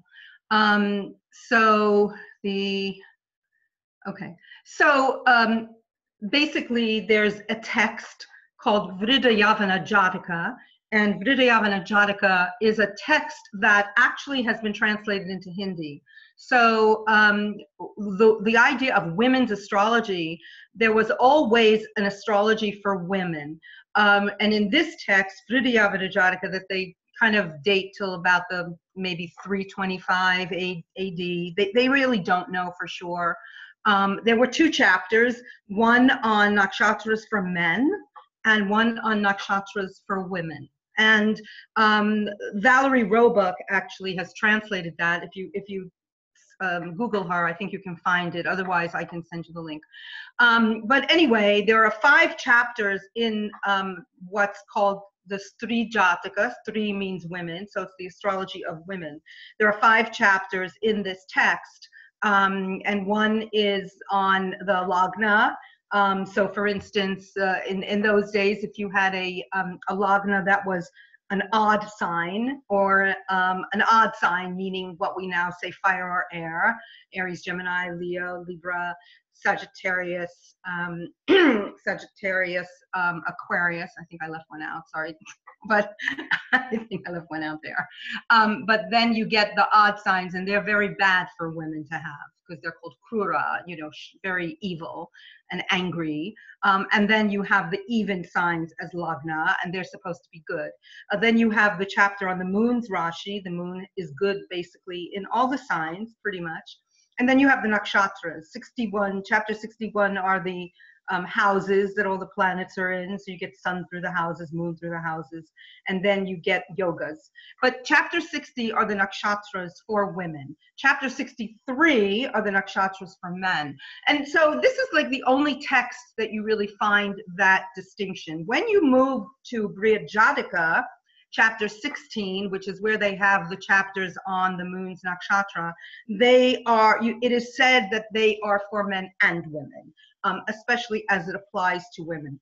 And sometimes you will get difficult nakshatras that are the same for women from the Minaraja's text and the Brihad Jataka, and sometimes they are different. But what I just wanted to then focus on were a couple, because there are a couple of nakshatras that are considered to be the difficult ones for women. And I didn't redline them, but the difficult ones for women in this text that I translated are Bharani, Kritika. We seem to always going back to Kritika in this interesting presentation today. Ashlesha, Ardra, and Mula. And these are the 5 nakshatras that are really, really considered to be difficult for women. Now, there are some modern women's astrology texts. Some of them are very kind of, looking like magazine texts. The other one is by B.B. Raman's grandfather, actually, and that is called, Women's Astrology. It's a little book. If I can find it underneath my little papers here, I can just show you what it looks like on the cover. It's like this. I don't know if you can see that. Yeah, it's called Female Horoscopy, Sri Jataka, and that's B.B. Raman's grandfather. And then you get another little book that I picked up in some store called Sri Jataka. And these are all like for women today, but they're kind of like women's magazines. But a lot of these interpretations did come from Vrijayavana Jataka, but it was never translated into English. I am working with somebody now actually on translating it. Certain chapters were, but that's why a lot of people in the West have not heard of it. But if you are in India and you're a Hindi speaker, the text has been translated into Hindi. It's a whole booklet on Hindi. So what I wanted to also say is that I just wanted to talk about how astrologers, especially astrologers in our, kind of old-fashioned type astrologers, talk about the nakshatras when they're looking at women's charts. And when they do that, the point is that they can actually damage women a lot, because in ancient times, obviously, they did talk about, I'm sorry, I'm just trying to get this back to where it was. In ancient times, they did talk a lot about the fact that women had to have certain, more docile temperaments and had to be more subservient to men.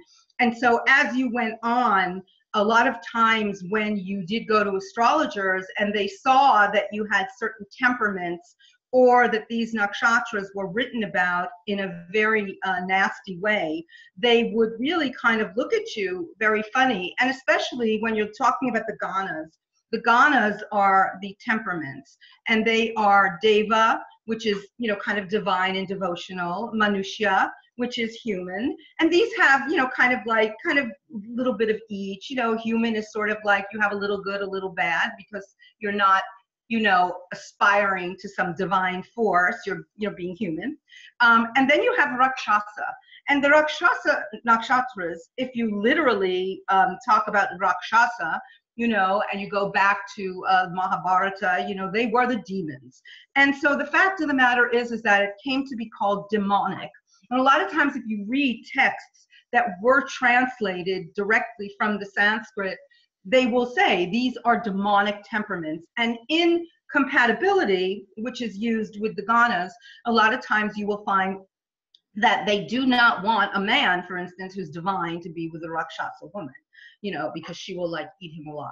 So The point is that I think what we have to do with any ancient astrology, which is really a wonderful challenge, is to take a lot of the concepts and move them into modern terminology. So I always like, especially since I myself have a moon in a Rakshasa Nakshatra, I think that I would always tell people to look at this as meaning self-willed, independent. It's very possible that if you're a woman or even a man, you will have relationship difficulties in the beginning of your life, your adult life, and that's because you are independent. And you have to find the balance, I think, between how to be independent and how to also share in a relationship.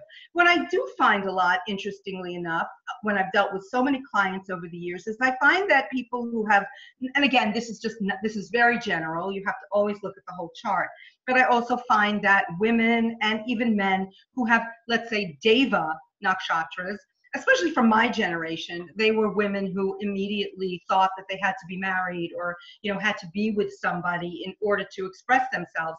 And what I found was these people were more likely later in life to get divorced because they would find their voice later in life. I found that, you know, people who had more Rakshasa personalities, again, this goes to the moon, but you can also look, you know, as everybody was saying, to see if you have a lot of planets in these nakshatras, you do find that that independent streak you had in the beginning of your adult life. And so you might have veered away from relationship. And then maybe you felt that you were expressive enough or you had enough self-confidence, you know, to then share. You didn't have to just be completely self-involved. So it's just a different way. It's kind of the same energy, but it's a little bit of a different way of looking at it. And I've always felt, especially if you're a woman and you go to a traditional astrologer, even today, it's very bizarre, but if you went to like some little village in India and you thought, oh, I'm going to have my chart read because it's going to really be with a great guru, he's going to sit down and he could easily say to you, oh, you'll never get married. You know, or he'll say, oh, you know, forget it. You'll never be happy in your marriage. And so these are the kind of things that I think they can say to a man, but I think especially women are very sensitized to it. And so I think that's also an interesting balance why this text, especially the Vidyavanajataka, is an interesting text because there are only these really 5 nakshatras that are the ones that are very, very, very difficult. Obviously, they're not all Rakshasa, but they are Rakshasa and, as I said, Bharani and Ardra. So they're going to be not the Deva Nakshatras at all. And I think the thing is that to look at, which is, you know, for me interesting, this would be, for instance, in the Brihajataka, the Bharani is actually looked at as being determined, truthful, healthy, and obviously we all have, you know, good and bad. But women in the text that I translated, Vidyavanajataka, has been really looked at as wicked, devoid of wealth. You know, these are the very literal translations from those times. And it's funny because the men's section of this ancient text also was described in difficult terms. It's only when it went on to other texts. And what you do find in Brihajataka, Parashara, Saravali, they all have a section on women's astrology, but they do not have the nakshatras because in those texts, the nakshatras went to being men and women. What you do have in those women's sections in those texts is, for instance, a lot about, you know, women having their first menstruation. You have a lot about women who they do the Trimshamsa chart, which they did use in India a lot for women's astrology, the Trimshamsa chart. Just a few more minutes, Rani. And so you do get these interesting chapters on women's astrology as you went on further from Parashara onwards, but they didn't have the nakshatras for women. So but like I said, in modern magazine astrology and these texts, they have astrology for women. And it did come from this text because it was translated into Hindi, but also a lot of people read Sanskrit anyway. But I think that Bharani also, one of the reasons Bharani becomes a difficult nakshatra is also because it has the yoni symbol. It has the female sexual organ symbol. And obviously for women, that was a very difficult thing to deal with, to have that kind of sexuality. And yet this has so much to do with transformation. And it has so much to do with also the fact that Yama, the god of death, is the lord of that nakshatra. But it's not just death as you know it. It really is like transforming yourself into something much greater than you are. And it's also the place where Saturn is debilitated within the degrees of that, nakshatra. So I think that's one of the other difficult. And then, of course, going to Kritika, which we keep coming back to, and Kritika are the Pleiades. And they are actually the 7 wives of the rishis. Interesting. And it's also where the moon is exalted. But in every text describing men and describing women, you do get the really difficult description of Kritika. And again, that whole idea that Ksanati and everybody else explained, but Ksanati did a really wonderful job, in really, really explaining the fire, and the whole idea again of kind of the purification also, because fire is a kind of a purifying force, where you can go from, very low down to high up, all the fire sacrifices, and Agni, who is, associated with the sun, which is the ruler of Kritika. But it was the razor, the symbol is the razor. It's very cutting. And this is, I think, what scared people, especially when it came to women, to have something like that. And yet the moon is exalted there. So it's interesting. I think I'm up. I just have you. Yeah, thank you. Thank you, Ronnie. Any comments, Sam? Yeah, there's a couple things I would add that I'm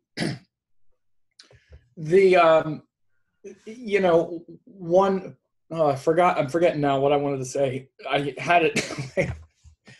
Did you have something you wanted to say? Because it'll come back to me. Yeah, I just wanted to say that, as I've noticed from looking at traditional text when it comes to writing about women and positioning nakshatras, it can seem kind of chauvinistic or male-oriented. And so I think there's a lot of room for evolution and integration. And I heard Eve Mendoza talk about this once, but it's trying to not take what those old books are saying tit for tat, but trying to get some deeper meaning about the karmic energy behind those things. And like you said, there can be all these difficult positions for women, but they can evolve through that and become these really beautiful, spiritually transformative souls. So, I think that that's just something I wanted to comment on. Sam, how about Yeah, I do remember. Yeah. Just that Ronnie did a really good job of explaining the Gana of, the Rakshasa Gana and how it can play out for a woman, because, all of us know who do compatibility astrology that the Rakshasa temperament for the woman is the difficult one, that if a woman has a Rakshasa and a man has anything else except Rakshasa, then you get 0 points in the Gana, in the compatibility Kuta called Gana Kuta. And so she did a good job explaining that. Is there a way to have the screen back up so it's not? Oh, sorry. Yeah, like maybe stop the share. Maybe to stop share. Sorry. Okay, ahead, no, sorry. that's great. That's better. I feel like I can see. Oh, sorry. And so you did a great job in explaining how, the practical way that the Rakshasa Gana plays out for women and for men. The thing I always say is that the reason that it's better, that it's fine if the man has a Rakshasa Gana, it's still difficult for women, but it's just more like acceptable, not just socially acceptable, but even I find that often women have a kind of averse relationship with their own sort of Rakshasa nature a little bit as well. And you have to give them permission to say, look, you're intense and dynamic and self-willed and individual, and that might interrupt your relationship. So you need to have men that are also that way, who don't get scared off by that and blah, blah, blah. Exactly. So it's not just social conditioning or looking down on women. No, women themselves can often have a difficult relationship with their intense Rakshasa nature. So you explained it really well, that many times what might seem like a disadvantage is an advantage later, because those more Deva traditional types and even the Manushas might get married really early, and then as they start to grow, they leave it. Whereas the Rakshasa types or the individual types are more independent by nature, so they don't really gravitate toward that early on, so that by the time they do get married or do settle down, they've settled down a lot of that kind of rebellious quality, and they're really ready for it. And by the way, so many women who are interested in astrology have the Rakshasa Gana, so you'll wind up saying it quite a bit. Figure that. Studying astrology is Rakshasa Gana. No, figure that one out, right? Hard to figure.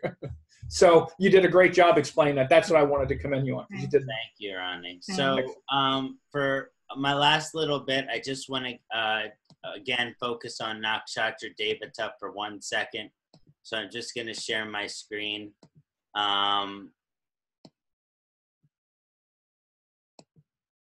Because we were talking about Bharani, I want to focus on Bharani Nakshatra. So when we get into the mythology and the history of Bharani Nakshatra, may I do a quick Venus chant? Is that okay with both of you?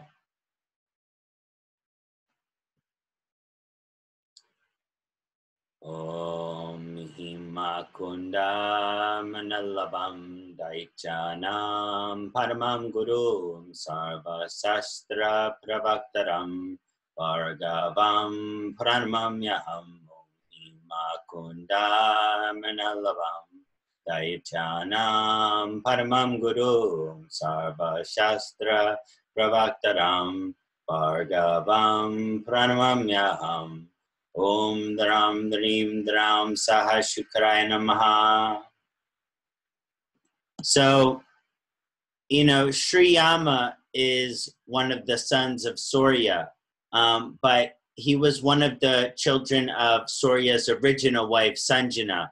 And Sanjana could not handle the light of Surya. It was too great. So she had created Chaya, which was going to be able to handle the light of the sun. Although Chaya Devi, she didn't treat the biological twins of Sanjana and Surya the way she treated her normal children. She was preferential to her normal children. So she didn't treat them with exact fairness. And so she gave that attention.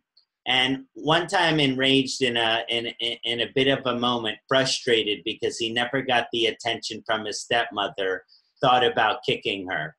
But before he could even kick her, his stepmother had divine power, had cursed him that his foot has fallen off. Now, when this curse began to manifest on Yama at the time, it was a very spiritual transformation, to say the least. He was a human being and a child before this event happened, but what became after him of this became much more divine. After this, Surya knew that Chaya was not the wife, and he came to figure out what was going on. And he had granted that Sri Visvakarma Sanjana's power, that he could limit his light for a little bit so that he could go get his wife Sanjana, so they could come back living together in happiness. When they came back together in happiness, Yama's father, Surya, had been a little bit guilty for what had happened to Yama. So he had given him this great title. He would be known as the Deva of Death, Karma, the Judger of Souls, Lord Yama. You see, because when this curse happened to him, he became very wise. He became very wise of reincarnation. He became very wise. And so the Matsya Purana suggests that Sri Yama has trusted servants called the Yamadutas, which acts as escorts from Earth to Lamayoka, the celestial realm of Sri Yama. So according to the Hindu Vedas, all of us have to go to Yamaloka before we are reincarnated. And if you are to live a particularly righteous life, if you are to live a particularly honor life, then Lord Yama will come for you himself on his water buffalo. So it was also said during this time that Lord Yama had practiced great penance to Lord Shiva. So as you get into the karma of Lord Yama, there can be a lot of judgment of the karma of our moral or immoral action. Because when Lord Yama went to lift his foot at his stepmother, he was instantly cursed. And this is part of the energy which eventually gave him the divine position as the one who would be the judger of all death. And by the way, the sun is exalted in this nakshatra. So it shows a profound side of morality, of ethics. It's also called the star of constraint. So this Yama vibration of the Devata Yama shows that the person is fair, shows that the person is refined, shows that the person is not just, their dharma, depending on the position, is to be judgmental. But that if it's an evolved version of the Bharana vibration, then the judgmental should be fair. So it would be the perfect position for a fair judge. Now, it positions Aparabharani Shakni, which is the energy of purification. So these are all our darker aspects, such as lust, such as material desires, which Bharani Nakshatra kinds of seeks to purify. So just like all, when at the moment of our reincarnation, Lord Yama judges all of our positive and negative karma that we have gone through our life. So does the karma of Bharani have us kind of mature and evolve so that we make the proper karmic actions. And I'm not sure if there's anything else specifically I'd like to share about Bharani Nakshatra. And I just want to thank everyone for giving me the time to discuss Bharani Nakshatra Devata. So thank you very much. Any other insights on Bharani, perhaps? Yeah, I definitely see it as very well described by you. And again, one thing I want to mention, and I forgot to mention it earlier, is that I can't believe I forgot to mention it, but in the Vedanga Jyotisha, the names of the nakshatras were inseparable from the lords. So, for example, they would call Bharani by Yama. They would call Aslesha by Sarpa. They literally called them the same name. It was the same name. So again, there's an absolute indelible connection from the Vedas to the nakshatras. It's not even a correlation. It is the thing. That's exactly what they're saying, because it's one of the Vedas. It's in the Vedas, the Krishna Yajurveda from the Vedanga Jyotisha. They're literally saying Yama. They're saying this section is Yama. This section is, they call Prajapati Rohini, or I'm sorry, they call Rohini Prajapati. So they use the names interchangeably. Okay, so again, of course, in this case, it's Yama. So literally that section of sky is Yama. And then the nakshatra of Bharani. So this quality of Yama, again, it's inseparable from that energy. And it's about restraint. And the way I always explain it is the first section of Aries, of course, it's in the same section of sky as sidereal Aries. First one is Ashwini, where the zodiac, we hit the ground running with like two horses, both running. And the thing I always say with Ashwini is you need to get the horses running in the same direction. That's why you yoke the animals together. Otherwise, you can have two horses running in different directions and just waste all of your energy, which is that quality of Aries. But the next nakshatra is Bharani, which is related to Yama, which shows the need for restraint. And it shows the results of your energy. It shows the results of how those horses are running. You'll get a result. And that result will be something that is a restraint in one way or another. Even if you get what you want, now you have to take care of it. Now it's going to restrain you. Just like you have sex and it produces a result, and now you have a baby you need to take care of. I'm sorry, go ahead. I was going to ask you, I always thought it was interesting that young Yama, when he raised his foot to kick Chaya, that he didn't even kick her, but he was still cursed for even the idea of it. Mm-hmm. Yeah, that's very interesting. I don't, yeah, and you know, it could very well be about the samskaras in the mind, because karma is in the mind, and maybe he was given a certain curse, even though he just had the thought. What if he would have followed through on the action? Maybe he would have been completely annihilated. So we can also see things from our point of view. You know, Alma talks about these things a lot. What might look like a bad accident was actually very much a blessing. Without God's grace, it could have been much worse. We had the Notre Dame fire in the cathedral. Terrible thing, right? Well, yeah, that could have been a lot worse. No one died. We could have been a total loss, you know. Yeah. So those qualities, just real quick to finish, of Bharani and showing the results of our actions and how they produce a result that is a restraint that we now have to manage and take care of.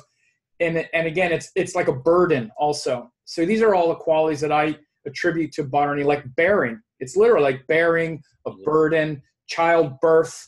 That bearing is what Yama brings and what that nakshatra is about. And being careful to not get into punishing behaviors as well. This is another negative side of that nakshatra itself, is the punishment part. Because again, one of the things is there's always the literal story, but then there's also the feeling. This is how I really work with nakshatras, is what's the feeling of that?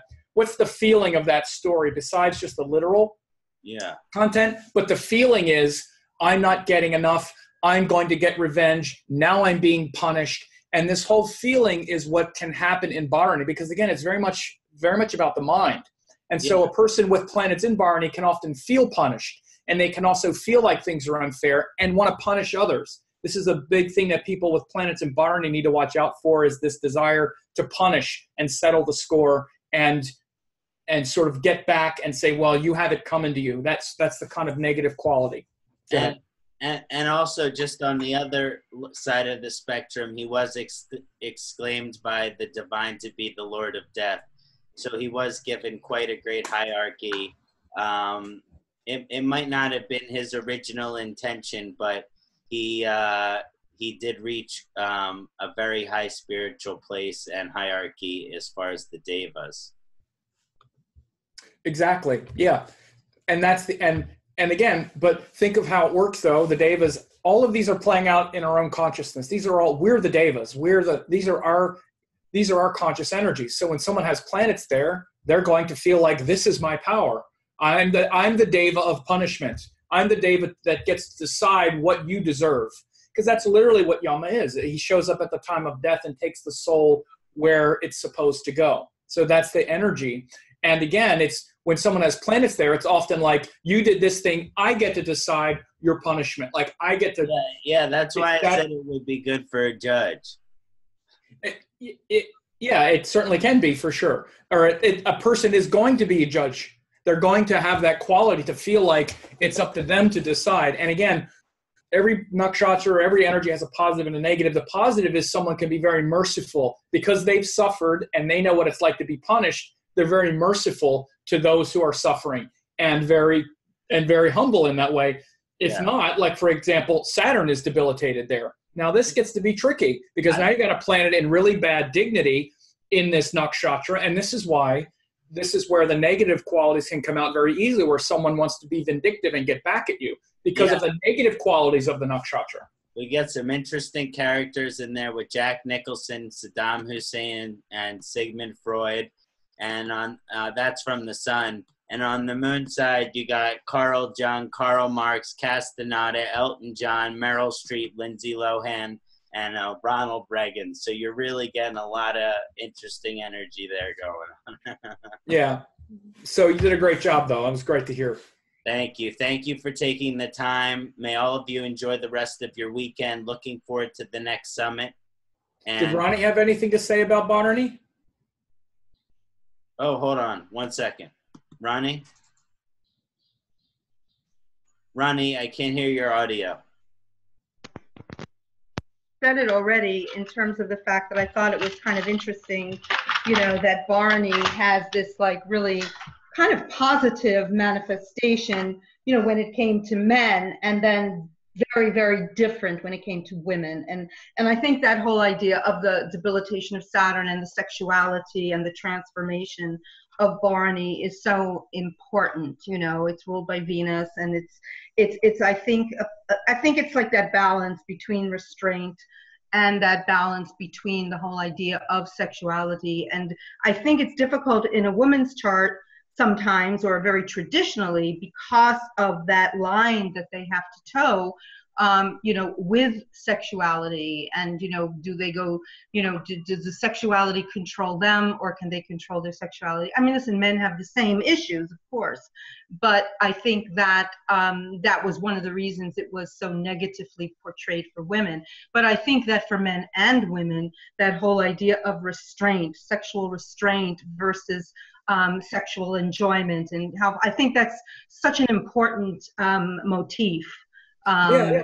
Bharani. If I could say real quick, and this is why, literally, it's not just the vagina, the opening. It's the creative thing that's going to produce a baby. And the reason it's different for women is men can do it and not make a baby. Women do it, and now they bear the thing. They bear it. It's literally the same word. Bharani is the same word that comes from bearing. You have to bear the result of your actions. So it's the most fertile and visceral symbol that you could imagine, is that your actions create a result. It gives birth to something. And what better way to symbolize the birth than the uterus and the whole female reproductive system? And so this one's going to have a different meaning for a man than for a woman, because women have to bear the brunt and bear the result of literally the child when life is created.